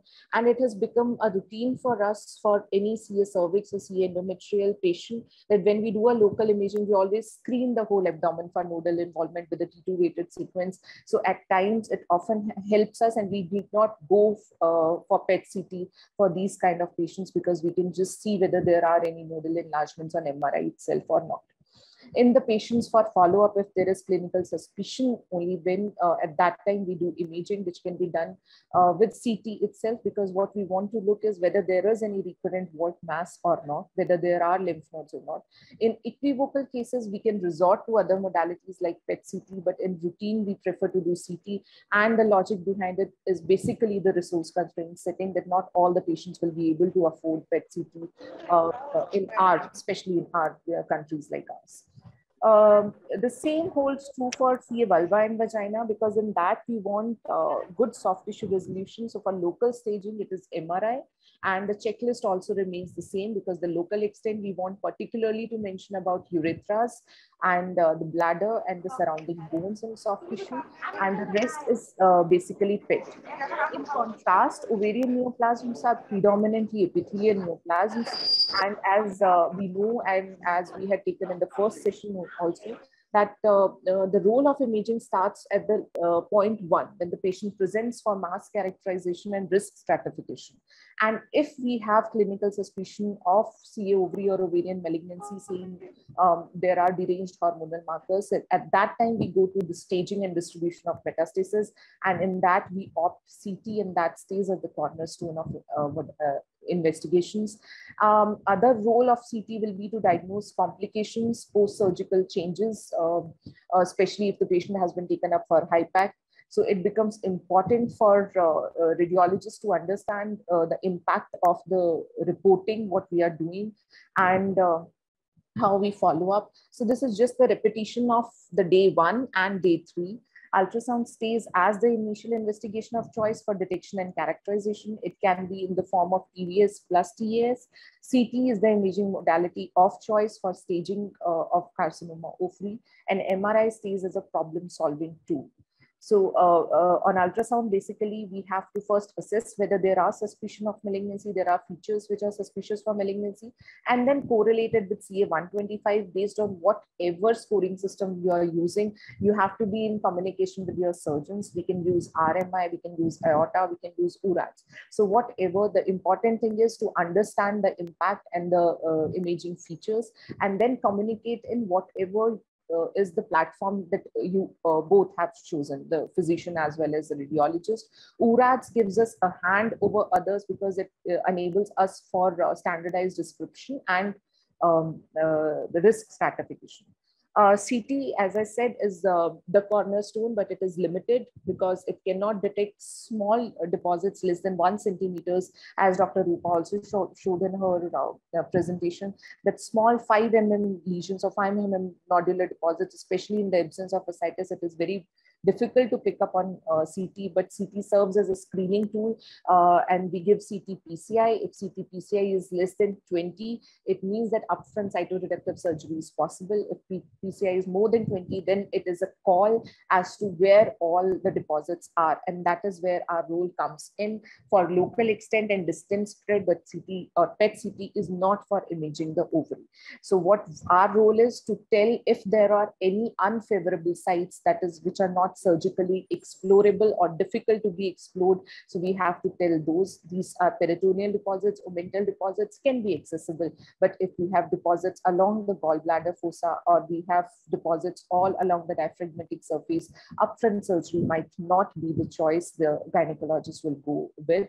And for example, this plaque-like deposits in the subdiaphragmatic location, deposits all everywhere along the falciform ligament, pericholecystic, periportal. So all these are considered as unfavorable sites, and that is what CT is able to give us. It is less costly as compared to MRI, less time consuming, and it is able to deliver good in substantial with substantial efficacy and accuracy.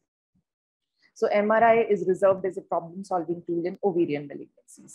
So whenever we report, we have to first describe the primary lesion, whether we are able to ascertain that the mass is arising from the adnexa, that is ovarian or tubal erosion, if it is unilateral or bilateral, if it is cystic solid or solid cystic, cystic with solid component, and what kind of enhancement is it showing. How are the margins, whether it is infiltrating the surrounding structures, for example, uterus, whether it is engulfed, this relation with the sigmoid colon or the bladder, because it looks that it is a patient can have only adnexal masses, but still very difficult for taking up with upfront surgery because it is infiltrating the surrounding structure like sigmoid colon or urinary bladder. In those scenarios, the gynae oncologist might want to tie up with urologist or with the GI surgeon surgery people, so that because it is going to be an extensive labor, and it is not that the only adnexal masses will be removed, because if they remove just to the debulking, the patient will just come up with the peritoneal spread and a disease follower. So it becomes very important for us to determine and mention whether there is infiltration of the surrounding structures.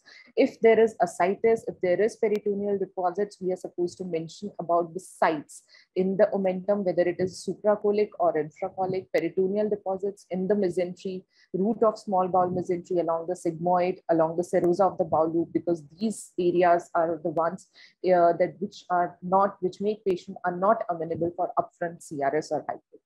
The deposits we have, as that diagram was shown, there are some 12 areas, and we have to mark according to that whether there are any deposits in that particular location. The lymph nodes, the presence of supraclavicular and paracardiac lymph nodes up stages the carcinoma, the patient, and then the patient might just be taken directly for the palliative intake.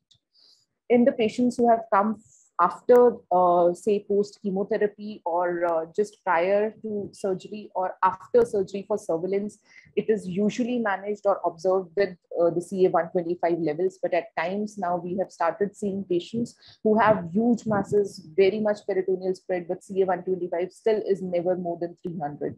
So in those patients, CA-125 and following up with hormonal markers is not what can be followed. And then the imaging is incorporated with the serum markers. And in those scenarios, we have to be very vigilant for looking for any kind of deposits, any kind of soft tissue, be it in pelvis or entire abdomen. If there is any peritoneal spread, and where exactly is it? Is it still resectable, or is it infiltrating the surrounding structures? Presence of ascites, lymph nodes, and comparison becomes very important in such scenarios, as Dr. Akshay mentioned. So to conclude, treatment options in gynecological malignancies are continuously evolving, and so is imaging. And every imaging modality has its own role in a particular malignancy, and it is all indication dependent. In the present state, the role of imaging is in the form of ultrasound and MRI for CA cervix, primarily MRI for endometrium, and CT for CA ovary, PET CT for distant metastatic workup, especially in the patients who there will be a specific difference will be made in the surgical protocol. All these checklists, and not only gynae oncology, other oncological forum are also available in our website of IRI and ICRI, and anyone can just freely download. Thank you.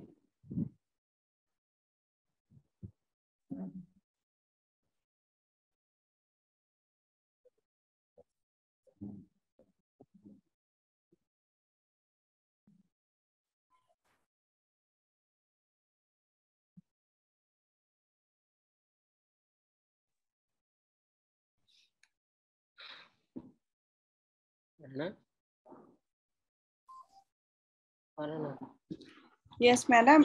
Is there any question? Question to Dr. Ekta?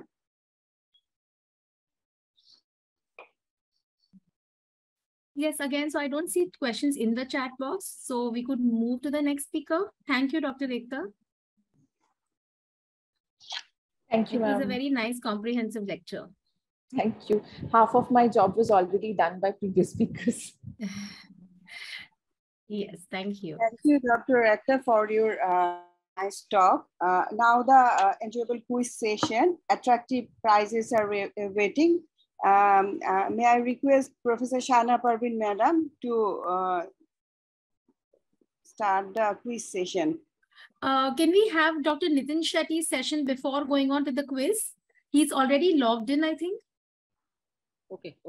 He's going to enlighten us on the role of interventional radiology in gynecological malignancies and benign conditions. Sometimes at the end of the session, some participant late, so we try to show the full question. So, okay. At the end of the session, we'll show the quiz. Okay. Yes, so sure. Because you want to conduct a quiz if the audience are. No, sir. Okay. Want to leave? Yeah. No, Okay, madam.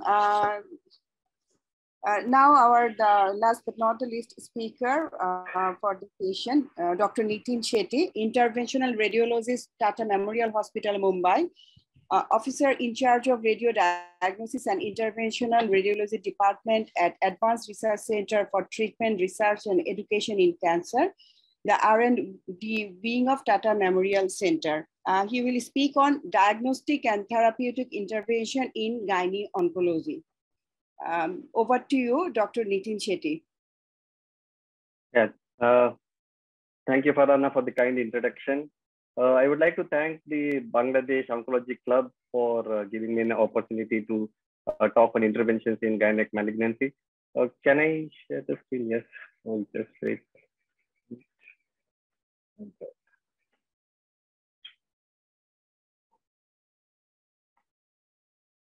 Is my slide visible? Yes, it is visible and you're audible. Yeah. So. Okay, all right, yeah. Thank you.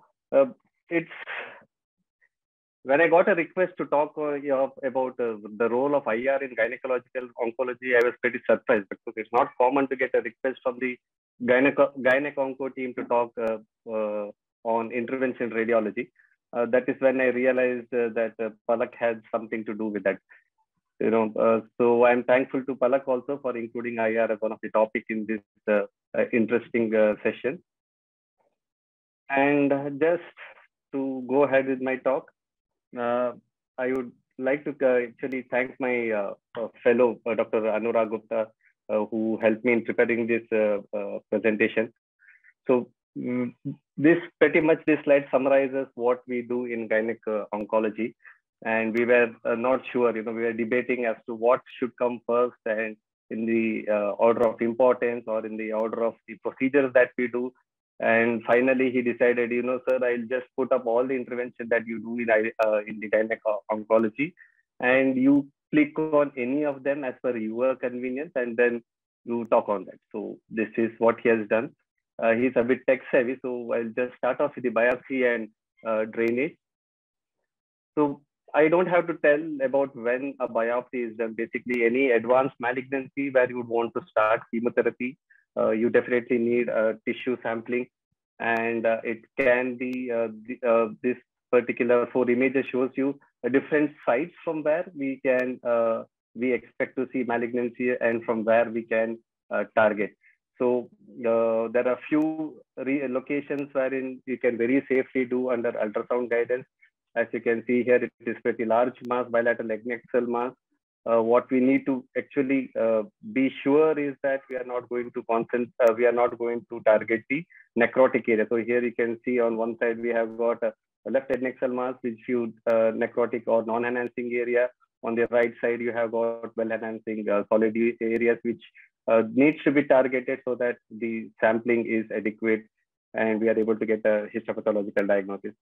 Similarly here, it's not the primary tumor, but we have got a lot of the peritoneal deposits, which again can be very easily targeted under ultrasound guidance, and sufficient material can be obtained. In this case, it turned out to be metastatic adenocarcinoma. Here is a situation where the patient is a known case of CA cervix, received treatment, recurred subsequently. And now whenever CA cervix, most of the time diagnosis is done by a punch biopsy and a direct examination. But once post-treatment, especially post-RT, because of vaginal stenosis, it becomes difficult to obtain the punch biopsy, in which situation we need to do it percutaneously. That's one option.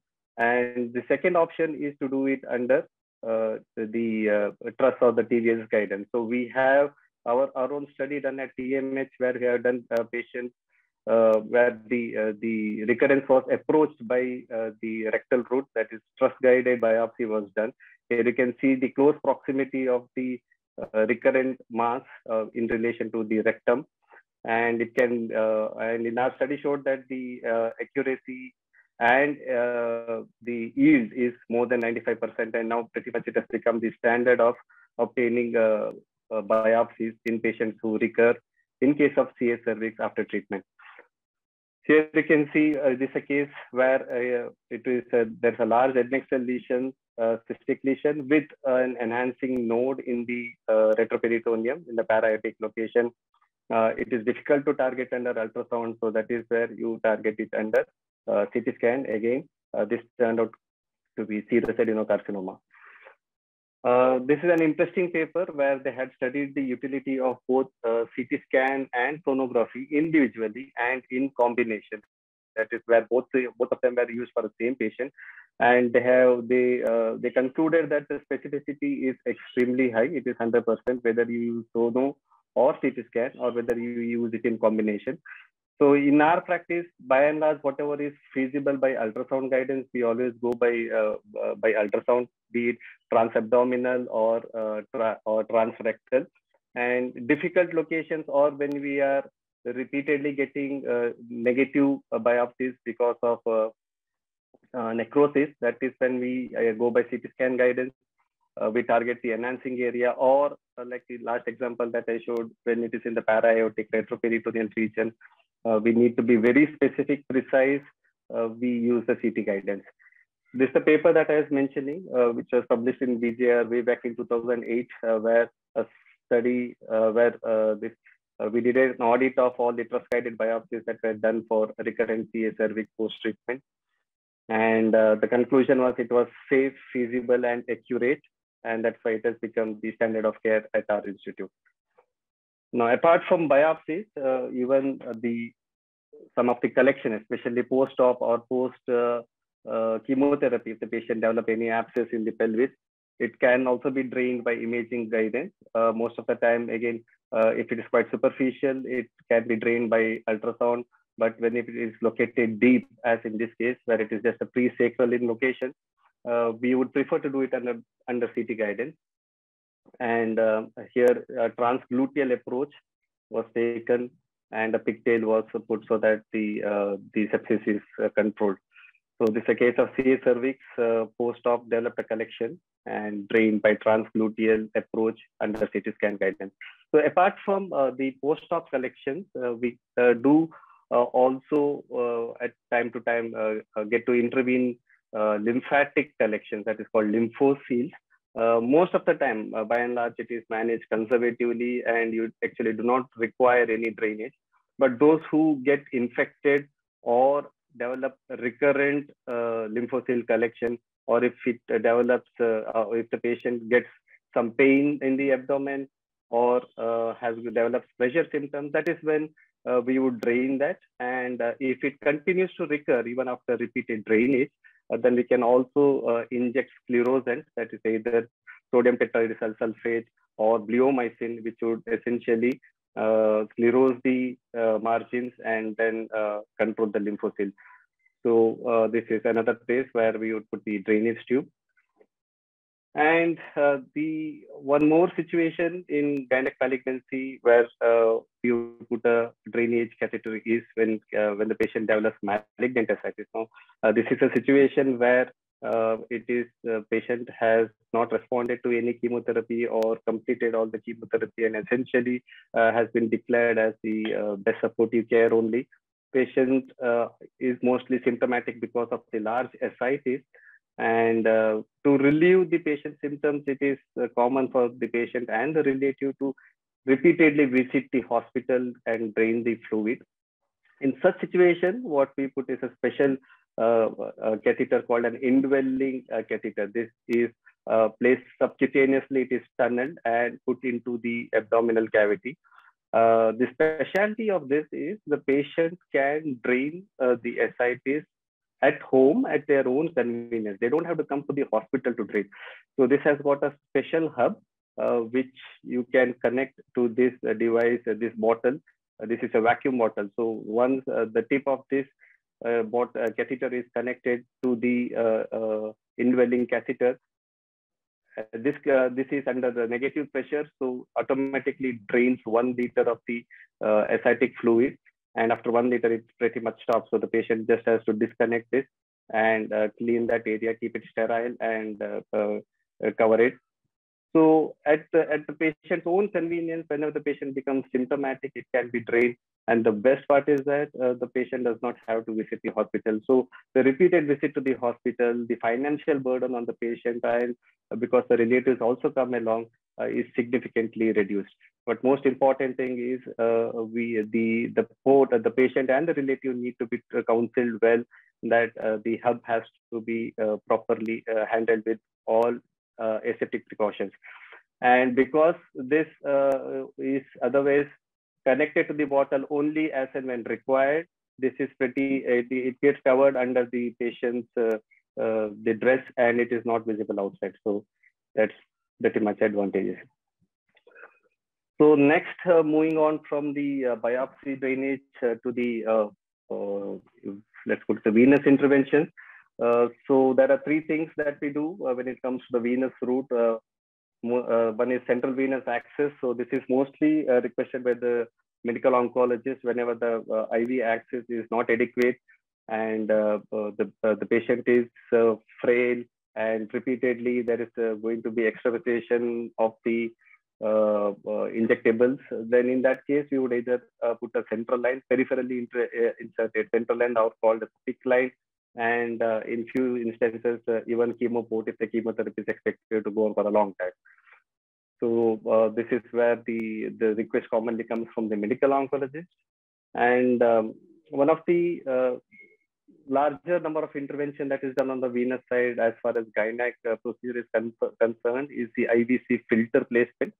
So this is IVC filter. You all would be knowing that this is done in case the patient develops deep venous thrombosis. Not all cases of DVT we require to put filter. There are specific indications like I mentioned here. Either the patient has got contraindication for anticoagulation. Classical setting is in the post-op, wherein you don't want to give a full dose of anticoagulation. The second one is when the patient is non-compliant to anticoagulation. That is, you start the patient on anticoagulation, but the patient does not take it regularly, and then there is progression of DVT. The third one is, despite the patient being compliant, it is not acting well on the thrombus, and there is progression. This is where you again put a filter. And few indications in addition to the above is pre-operatively. That is, the patient has DVT and the patient has received treatment, still some residual thrombus is present, and the surgeons want to go ahead and operate. So that's the time when we put DVT, because there would be a handling of a lot of veins in the pelvis, which can result in migration of thrombus. For again, we put the filter pre-operatively. But as far as possible, all the placement of filters, we put what is called as a retrievable filter. So retrievable is once the indication or the purpose of the filter is served, then we can retrieve it. So if you put it pre-operatively, then we can remove a couple of weeks after the patient surgery, we can remove the filter. So these are called retrievable filter, which worldwide mostly this is the one which is put so that it can be removed at a later date. This is an example of CA cervix, where you can see the arrow shows that the patient has got bilateral DVT. Here, this is a fluoroscopic image showing the IVC filter, which is deployed. This is the last step of the deployment where it is already open. There is hydronephrosis, again, suggesting that there is parametrial involvement. And again, the route of placement, either it can come from top to the jugular via the heart into the IVC and then deployed. This is how it is being done. And however, if there is only one particular limb is thrombus, for example, in this case, there is a DVT of the left, in which case we can take a femoral access and do pretty much the same job, go from the femoral route and deploy the filter. So both jugular and femoral route is both can be used to deploy the IVC filter. And then the next indication is for when the patient develops pulmonary embolism. Again, I would like to say that not all cases of pulmonary embolism is an indication for doing some intervention in the pulmonary artery.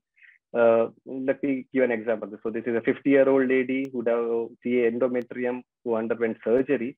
And post-op day 1, suddenly developed breathlessness and hypotension. And all the evaluations suggested that the patient is likely to have pulmonary embolism. We got a CT scan done. Here you can see this is contrast-filled vein, and here non-filling area, what you are seeing is the thrombus. So the patient has got a saddle thrombus, saddling both on the right and the left side. So that's a massive embolism. Here you can see the well-filled artery on the main pulmonary artery, but on this side it is completely filled with thrombus, extending into the peripheral branches too. Again, there were features suggesting that the patient is at high risk for mortality because the right ventricle is enlarged in size, the septum is go to the other side, and thrombolysis is contraindicated because the patient is post-op day 1, and thrombolysis would not be done in this particular situation. And the next best treatment option is catheter-directed thromboaspiration. So that is what we did. We went via the femoral route, IVC, right atrium, right ventricle into the pulmonary artery. You can see the filling defect here extending, and there is no branch that is opacified at all of the right lung. We put a large bore aspiration catheter and aspirate the thrombus from as many branches as possible.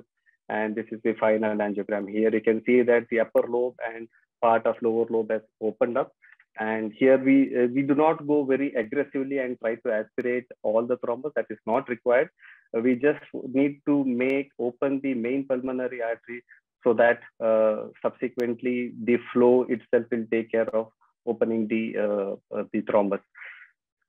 So we continuously monitor the contractility of the heart. So when the right ventricle starts contracting adequately, that's the time for stopping thromboaspiration. Because patient had a significant pulmonary embolism and cannot be started on anticoagulation. This is an ideal case where we put a filter. We did put a filter in this patient also. And over a period of a couple of days, the vasopressor support reduced as the patient was actually fine. And after a week, the patient was started on low molecular weight heparin, discussing with the intensivist and the surgeon that it is a good time to start low molecular weight heparin.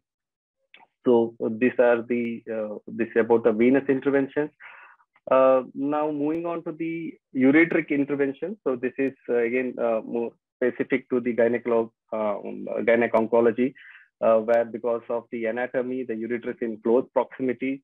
So anything that extends slightly till the pelvic side wall, it's likely to involve the ureter and develop hydronephrosis or pyonephrosis. So whenever the renal parameters get deranged, we would like to do the relieve the obstruction. As a first step, we do a PCN. So ultrasound guided, here you can see that there's a dilated hydroureteral nephrosis. Under ultrasound guidance, you puncture the ureter, inject contrast, confirm that you are in the ureter, and then put in a drainage tube so that the urine drains outside.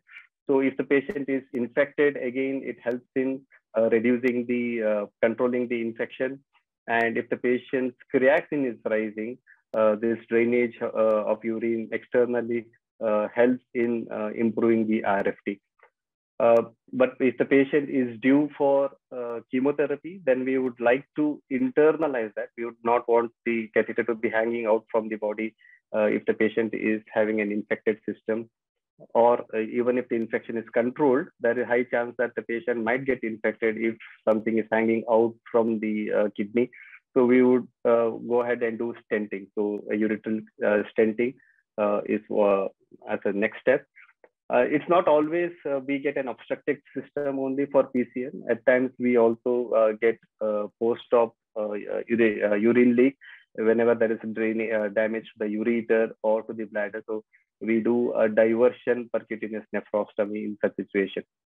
So this is an example where we can, the CT scan shows that there is collection in the retroperitoneum, and there is leak of contrast from the kidney into that collection. So initially a pigtail was put to drain the collection, and subsequently PCN was done. It showed that there is a leak of the contrast outside the ureter. after which a DJ stent was placed. So this is the DJ stent so that the urine drains directly from the renal pelvis into the bladder and bypassing the site of leak. So this is one of the simple non-surgical way and quite effective also in dealing with ureteric leak. This is an example, like I mentioned, once the PCN is done, subsequently we do the antegrade stenting. And if a stent gets blocked, then again, very easily percutaneously, we go via the urethra and we can do a retrograde exchange of the ureteric stent as is being shown here. So next, moving on to the arterial interventions. I think arterial interventions,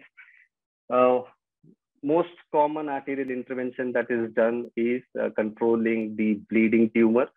So the common malignancy for which the tumor bleeding happens and angioembolization is requested is the gestational trophoblastic tumor.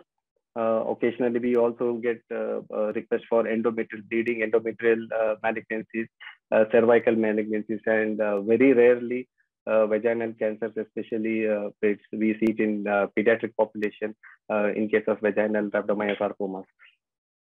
Apart from that, even menorrhagia that is caused by secretory ovarian tumors, even this can be controlled by arterial intervention.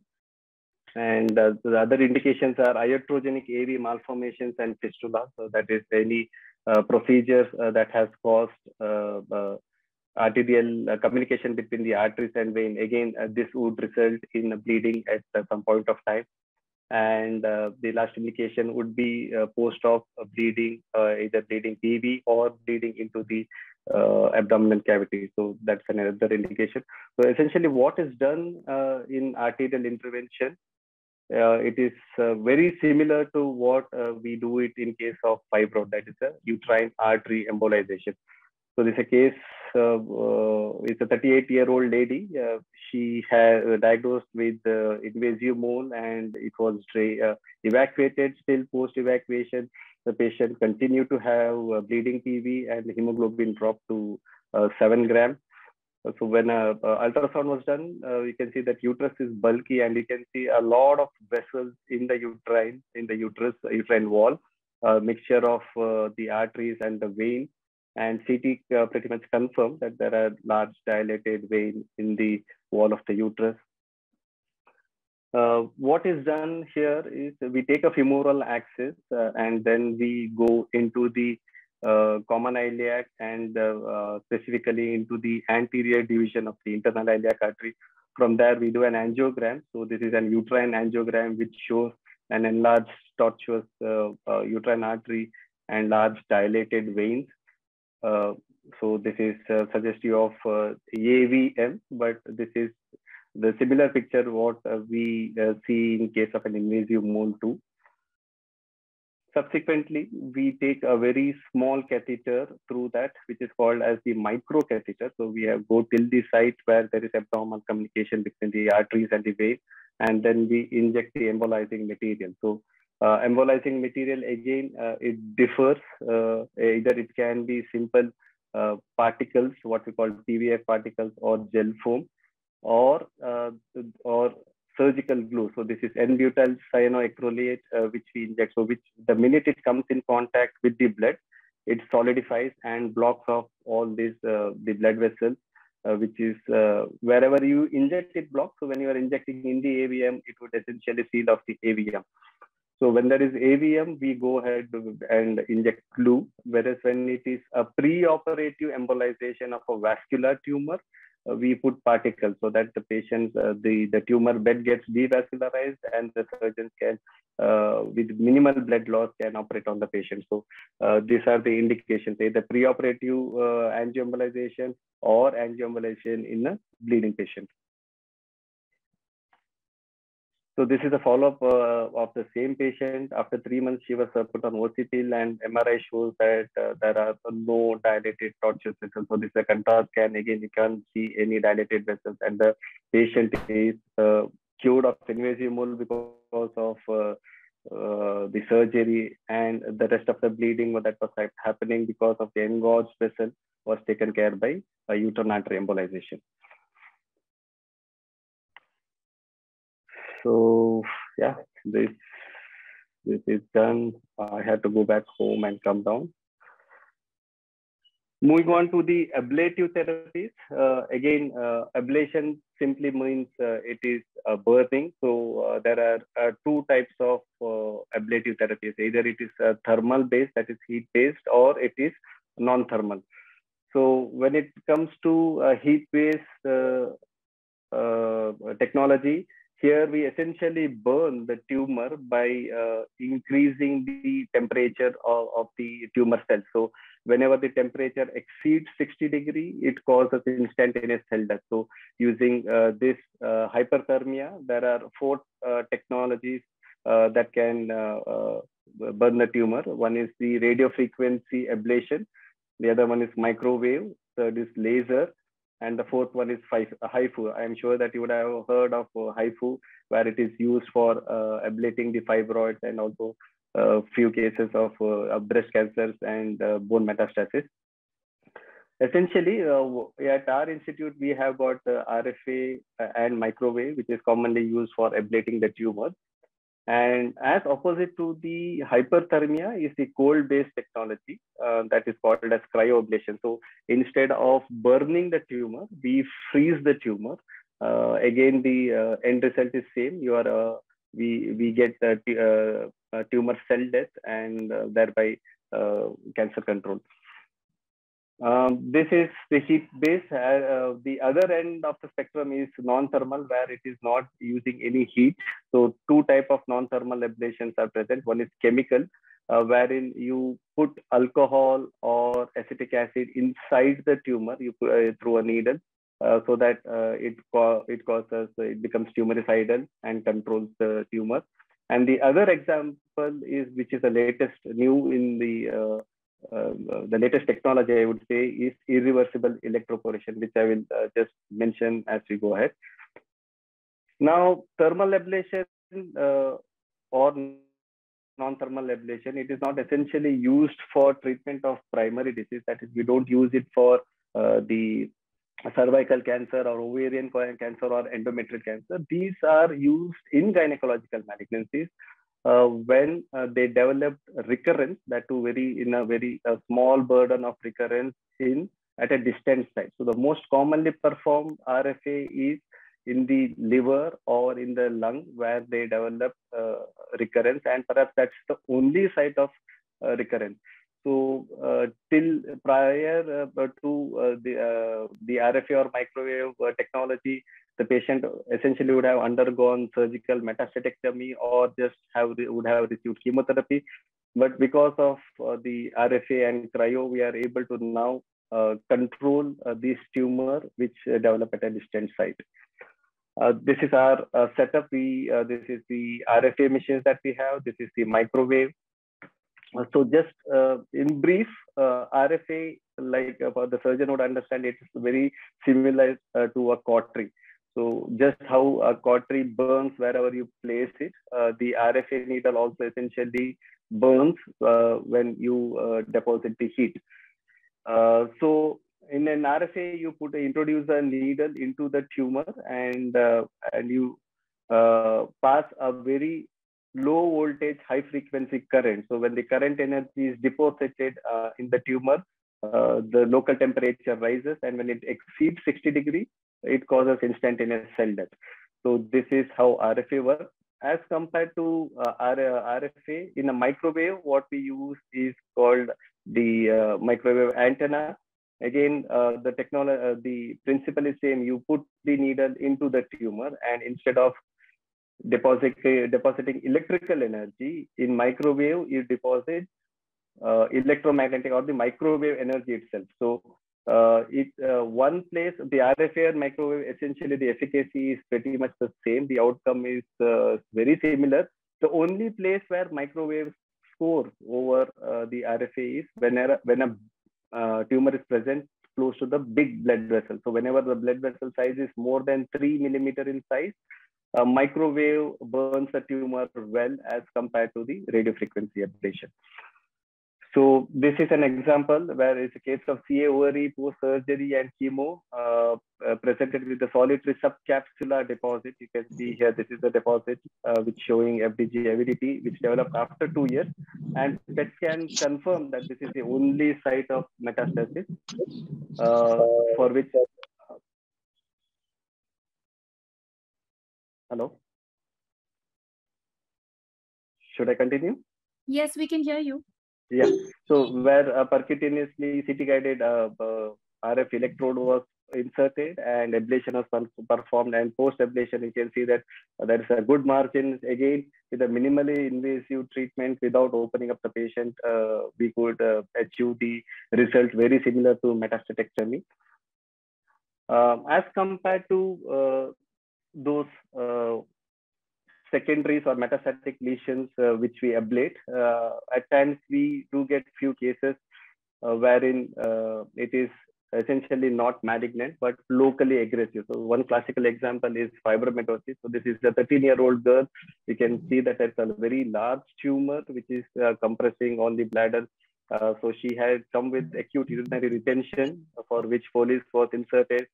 And again, we did an RFA for this patient because this is essentially radiation resistant, and surgically also it recurs quite aggressively because it is not able, the surgeons are not able to completely remove the tumor without any without leaving any residue behind. So this patient underwent 2 sessions of RFA, and we can see that there is a zone of necrosis that has come. So over a period of time, this shrinks, and as and when the patient's the tumor shrinks, we continue to do ablation so that the patient the quality of life improves and the patient becomes asymptomatic. Again, the goal in fibromatosis is not to go for a complete ablation, but to ablate as much enough for the patient to have a good quality of life. Again, similar case of fibromatosis. She's a 31-year-old dentist who was on chemotherapy, case of fibromatosis on chemotherapy for 7 years. It was quite well controlled for 7 years, but started progressing in 2019. And in 2020, she also, this was all the file was only on imaging. On 2020, she developed pain in the abdomen, and when evaluated, was found to have hydroerythronephrosis. So salvage, PCN, and DJ was done. Sorry. So you can see that there is a tumor which is in close proximity, not only to the rectum and the uterus, but also to the sciatic, the nerve on the lateral aspect. And in this case, we used a new modality that is cryoablation. So the beauty of cryoablation is when we are doing ablation, we can see the ice wall. So here, what you are seeing, the black color, the hypodense thing is the ice wall. So because we know exactly where the ice wall is proceeding, we can actually make sure that the adjacent organs are safe. So here the sciatic nerve is identified by injecting contrast all around that. So this is called hydrodissection. Again, the rectum is protected by putting contrast and pushing it away. And with the ice wall very clearly seen, we are sure that we are safe from the sciatic nerve as well as from the rectum. So we did cryoablation, and at the end of cryoablation, we can see that there was a good zone of ablation that was achieved. But however, there is still some enhancing soft tissue. This is the ureter, around the ureter. And here you can see pretty well that there is enhancing soft tissue still present. So when we did a 3D reconstruction, the most of the fibromatosis was cryoablated. However, that around the ureter was still remaining. And this is where the next modality, that's the latest in our armamentarium, that is irreversible electroporation, or in short called as IRE. So IRE was performed. IRE essentially gives, you insert 2 electrodes and pass a very high voltage current between the 2 electrodes. So anything that comes in between these two electrodes, these cells, they develop holes and they die, except those the vessels which have got elastic cell and those which have got collagenous structure and pericellular matrix protein. So these are the structures which remain safe, which means the blood vessel, the nerves, the ureter, and higher up it would be the bile duct. All these structures would essentially remain safe when we are doing IRE. So you can see that the electrode was placed and in a triangular fashion, and IRE was performed. At the end of the procedure, you can see that there is good, that enhancing soft tissue or rim which was present is also controlled. And after 6 weeks, you can see that there is significant control of the fibromatosis. Like I mentioned, essentially the patient had come with hydronephrosis. So she was on DJ stent, and post IRE, she was on DJ stent for almost 6 months. For a year. Just a couple of months back, her DJ stent has been removed, and we are just looking forward to see how she would respond. If the stricture has gone, then our target has, that means that we have achieved our target. Right. So the last session, the part of my talk that is coming to few palliative procedures that is done. So the palliative essentially does not mean that it is being done as the end of life or the as the last option. Sometimes palliative treatment is done to improve the quality of life in those patients who have already completed treatment and are cancer free. So one such example is cementoplasty or osteoplasty. So depending upon which bone you do, it gets that particular name. So if the cement is put into the vertebra, it's called vertebroplasty. So what we do in vertebroplasty is essentially insert a needle into the vertebra and then inject cement through that so that the vertebra is hardened. So the classical example when we do vertebroplasty in a gynec oncology case is when there is metastasis to the bone and the patient is in severe pain, not able to control pain even with the analgesia. The quality of life suffers because of the pain. So this is when we would intervene and strengthen the vertebra by putting cement. A case of CA cervix, here you can see that the L3 vertebra, there is collapse of the vertebra, there is reduction in the height. And this post-contrast scan, you can see that there is enhancement also of the vertebra, suggesting that there is disease of the vertebra. And here you can see that's an enhancing soft tissue over here. So whenever there is soft tissue component also that is present in the vertebra, just prior to vertebroplasty, we also do tumor ablation. Like I mentioned, RFA for liver in the previous example. So here we do RFA of the vertebral body of the tumor so that the patient has got better pain control. So the patient underwent initially needle placement, and you can see the RFA needle over here. Once the ablation was done, through the same needle, we can insert cement so that the patient's pain is under control. So even when there is solitary metastasis, we have done vertebroplasty along in planning it along with the RT by the radiation oncologist. So where the radiation oncology, the radiation pretty much controls the tumor, and vertebroplasty would strengthen the vertebra. So there is an adjunct benefit by combining the two modalities.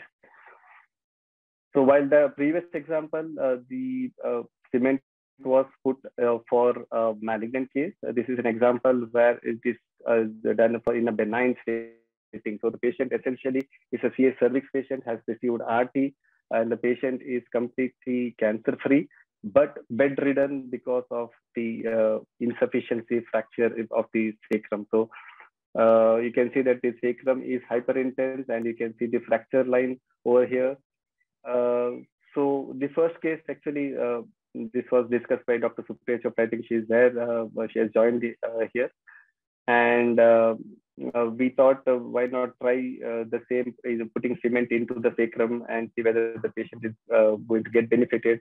And the technique is again similar, and the fluoroscopy guidance, you put the needle, so you can see the needle is in place, and then inject cement where the fracture is seen.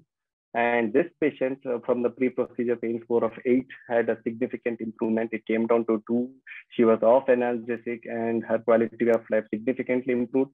Also following that, we have done 3 more patients again, in whom all the cases the sacroplasty has immensely helped. So moving on to the last, I mean, this is the last, I think the previous was the last but one. At times, we also get requests for lymphatic intervention. It is not common for a lymphatic intervention in gynecological malignancies, but those patients who have lymphatic leak, especially after surgery, and who are not able to be managed by conservative or fat-free diet, that is when we get a call to see if anything can be done for stopping the chylus leak. So whenever a call comes for post-op chyle leak, the first thing that we do is a lymphangiography. Again, under ultrasound guidance, we identify the node in the groin. Then we put in a needle, and then we inject again a drug called lipiodol. So this lipiodol is taken up by the lymph node, and it goes all the way along the lymphatic. So you can see here that it is ascending along the lymphatics. Then it comes to cisterna chyli and goes all the way into the thoracic duct and joins the subclavian vein higher up. So essentially, wherever the site there is a site of leak, we will be able to identify, because it would come out from that place, and subsequently we can treat that leak either by injecting glue by the same way, or we can come retrogradely from the thoracic, from the subclavian vein. We can enter into the thoracic duct, come all the way down, and then inject glue at the site of leak. So this is a case of a CA cervix posted by definitive CTRT. After 6 months, developed ascites, and she was evaluated for all the causes of ascites, and finally it was found to be because of chylus leak. So there was a leak of lipiodol into the pelvis. Now, whenever there is leak is identified after lymphangiogram, we wait for 72 hours, because this 72 hours, the lipiodol itself being very thick, it closes off the small leak that is present. And only in 25% of the time would a thoracic duct embolization required. So in this particular patient, a simple lymphangiogram itself sealed off the leak, and it did not warrant thoracic duct embolization. So this is just an example, not a gynecological case, but pancreatic surgery post-Peoples developed leak. You can see the chylus ascites. Again, because it didn't stop after 72 hours of lymphangiography, we went all the way from the thoracic duct down to the site of leak, and we injected glue. And post thoracic duct embolization, the chylus content significantly reduced, and the patient did not require any further intervention. So to summarize, the role of IR is there in the diagnosis, where we can do targeted biopsies, while we can give definitely curative treatment in the form of tumor ablation and lymphatic intervention. We do assist the surgeons, especially when in case of urine leak, diversion nephrostomy, even in an obstructive uropathy, the medical oncologist, we can do a diversion nephrostomy and a stent placement. Post-op drainage, placement of pigtail catheters, and in the palliative setting, placement of indwelling catheters. Pre-operatively, again, the surgeons we can assist by placing an IVC filter in a case of DVT. Saving life in case of tumor bleed, and in case of pulmonary embolism, again, thromboaspiration. They are actually life-saving procedures.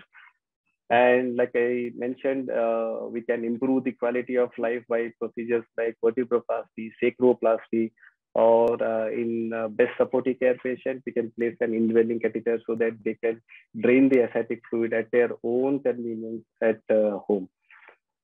So Now, this has been about the gynecological malignancies. We just published last year the role of IR in obstetric emergencies. So those who are interested, they can definitely refer to this article about role of IR in ops. So I'd like to thank the gynec DMG who have been quite supportive and for doing all the interventions. And I would like to thank our HOD and rest of my colleagues and fellows for supporting me and also helping me in preparing the PPT. Thank you so much.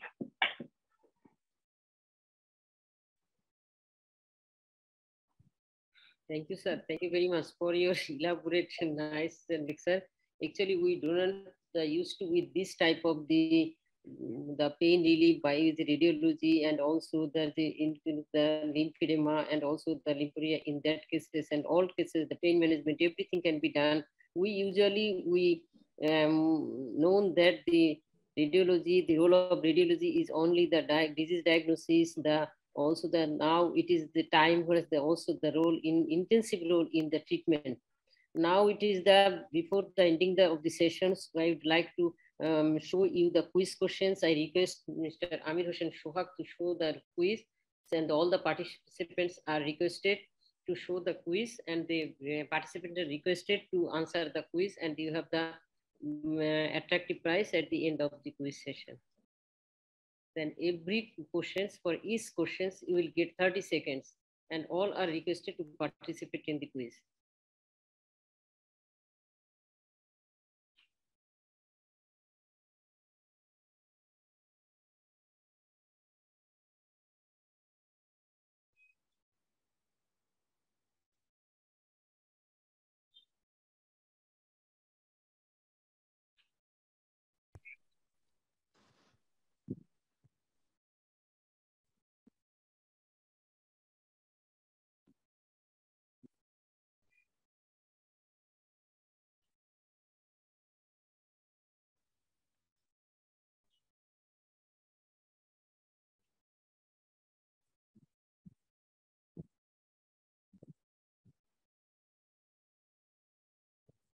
Please share.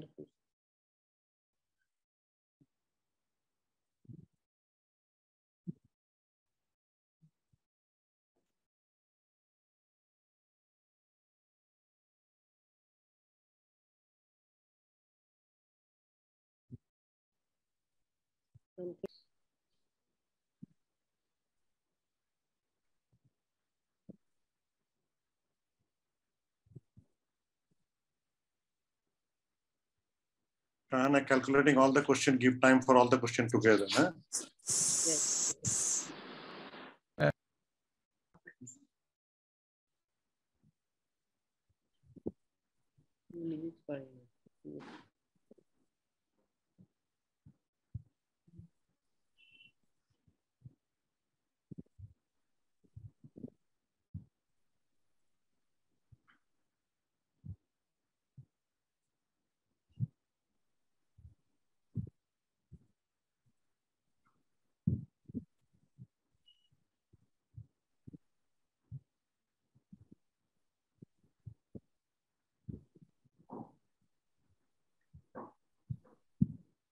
দিচ্ছে একজন দেখাচ্ছে তো যে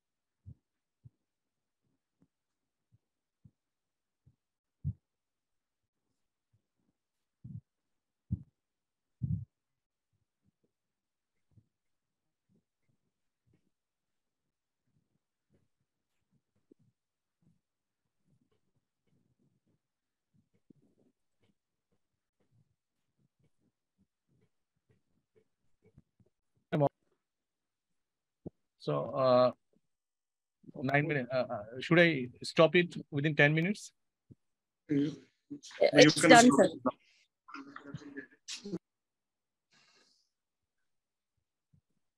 Madam? It's stop it. Okay. Okay.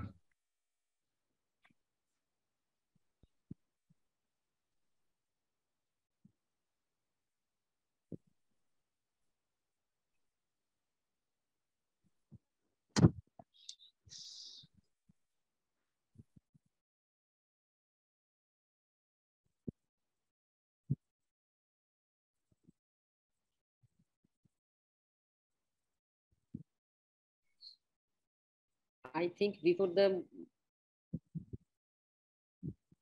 yeah, have you not ended the session? Yes, I ended the session. Ma'am, should I show the correct answer to all? Yeah, okay.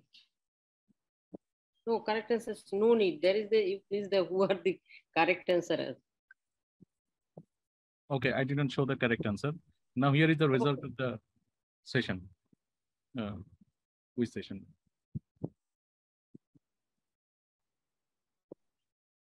You have calculated the result. Have you completed and in that time? Yeah. Yes, ma'am. It's completed, ma'am. Okay. You please show this. Near to the end of the sessions, before I would like to show the winners, I would like to thank all the participants, the faculties, all the faculties from all area of the India, from the East India, West India, South, North, Middle, everywhere, and to cover all the topics, that is anatomy, the role of imaging in the management, also in the diagnosis, also in the staging of the disease, and also in case of the recurrent disease, and also the treatment, the recurrence of the disease and the treatment response, and also all the aspects, that is CT scan, MRI, and also the ultrasound, and at least last but not the least, also the therapeutic role of the imaging. And she included, I would like to say thanks to the Dr. Bhagyalakshmi Nayak, Dr. Anuradha, and also the Dr. Umita Maheshwari, all the some of the gynae oncologists, and maximum the radiation oncologist, the medical oncologist, and the radiologist, Dr. Anuradha, Dr. The Supriya, Dr. Unurima, Dr. Sinha ma'am, and Dr. The Rupa, Dr. Ekta, Dr. Lokmi, Dr. The Akhoy, and Dr. Nitin Sheshi, and all these. And we are very much grateful to all this. And before the ending, I would give all the maximum the credits to Dr. Palok and also all the faculties. The last 3 weeks, they did the tremendous job. And today, our chairpersons of the oncology club, Professor Dr. M.A. Haisa, he is busy in her family program. So I would like to request our scientific secretary, Dr. F.M. Kamaluddin Bhai, to comment on this, the 3 days workshop, and conclude the session. And at last, we will show you the 4 winners. Dr. Kamaluddin Bhai, please. So thank you, Shana. It was a long session. We have finished the 3rd day session, and it was, as you mentioned, we must thank all the faculties from India, whole of the India radiology and non-radiology colleagues for supporting us. And it was an excellent session, and I personally learned a lot. I'm sure all the participants were enlightened. And Palak, I wish once you are here in November in our session, we are going to invite you. We want to thank you personally, because that is pending from my side, for all the support and what the energy that you have shown by gathering so many faculties from around the India. And we are really impressed. We really appreciate it. And it was a great job done. And I'm sure our colleagues were highly benefited from it. It was a great job. Congratulations to Palak and Shahana and all the team. And Oncology Club would like to continue this type of session in future. And we hope that all our friends from India will be with us in our future endeavor. And hopefully everybody will now take some rest after such a huge effort. Especially Shahana and Palak will take some rest. They deserve some rest. Thank you. Thank you very much. So thank you so much. We will not take rest. We will work on something else in the meanwhile. Well, so dig on something, plan something bigger. Yeah, sure. And Dr. Nitin is still here, so I would really thank him for giving that extensive talk, because as Dr. Shana rightly pointed out, like many people don't know what happens in interventional radiology. So it's a very niche field, and there is so much that can be used as a part of the mainstream treatment from their services. So of course, we have a huge IR department, and we are very fortunate for our patients. So they tell Dr. Nitish that very soon I will be contacting him, and I will be sending 1 or 2 fellows there for the training on interventional radiology. This is a totally bare area in our country. I mean, we More are than struggling like anything. them. So very soon you are going to get some friends from Bangladesh in your department. Sure. Definitely. That will be our privilege. Thank you so much. And yes, it was very nice. And the one thing that I would say is all of you all have been very kind and respectful to all of us. It is a very nice and sweet gesture beyond academics. So I deeply thank for that. And it was great to have this international collaboration. It's time ties, and let's try to make more of these. Right? Thank you so much. Yes. Thank you. Thank you very much. This. Thank you. Thank you. And another workshop, it is the histopathology workshop. We have contacted your pathology colleagues, and I think this we can start it after the end of the BICC. So that may be at the end of the November or in December. We would like to arrange the pathology workshop, and all the participants and all they are requested to attend that workshop. And so now announces the results. I would just like to thank you and the entire organizing team and your audience who have been so great and so good with all of us, and for letting this opportunity come in. And I think most of my colleagues and friends have probably not had other commitments and are not here. I will personally thank them, but yes, without them this platform would have been incomplete. So the exhaustive schedules have come up because of each one's contributions. So thank you for everything. Thank you. Yeah, another message is that all the recording of all 3 days, 3 sessions workshop, it will be available in our Oncology Club website. It is www.oncologyclub.org, and it is the Gynae Oncology Imaging Series. In that name, it is available in all 3 sessions. Sure. Dr. Shana, on that note, I think it would be nice. We will just send, one information to all the speakers if they are okay with their talks being displayed on the website. Okay. So I think we just take one, like a little consent, at least verbally, if nothing. If they're okay, then definitely we can display it. Okay. Sure. So I will check with them. Okay. Yeah, Palak, normally we always put in our website all the videos and the presentation. Sure, now we have shared it with the participants only, but we want to keep it in our archived library so that we want to allow the participant, other colleagues to also go through it. No, it would be wonderful. It's just that I would you just take a permission. It will be great. Mine is there for my talk already. Just from your end, send a common mail to everybody just to get. I will do that. Yes, yes, I will do that. Thank you so much. Thank you. Thank you.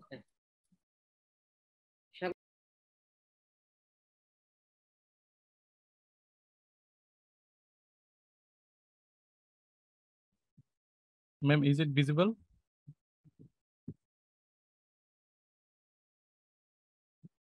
Hello? Yes, it is visible. So here lies the correct answer.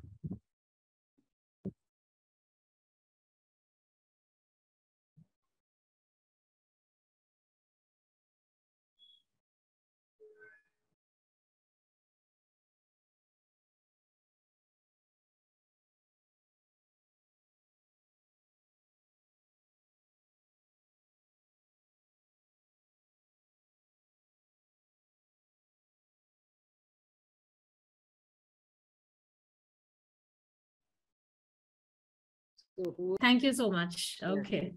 Thank you. Bye. Bye. See you. Inshallah, our scientific secretary, he has committed that we will invite you in the BICC session in November 17, 18. So see you in November. Thank you. Great. That will be wonderful. Thank you. Yeah. Okay. Thank you. Thank you very much. Fine.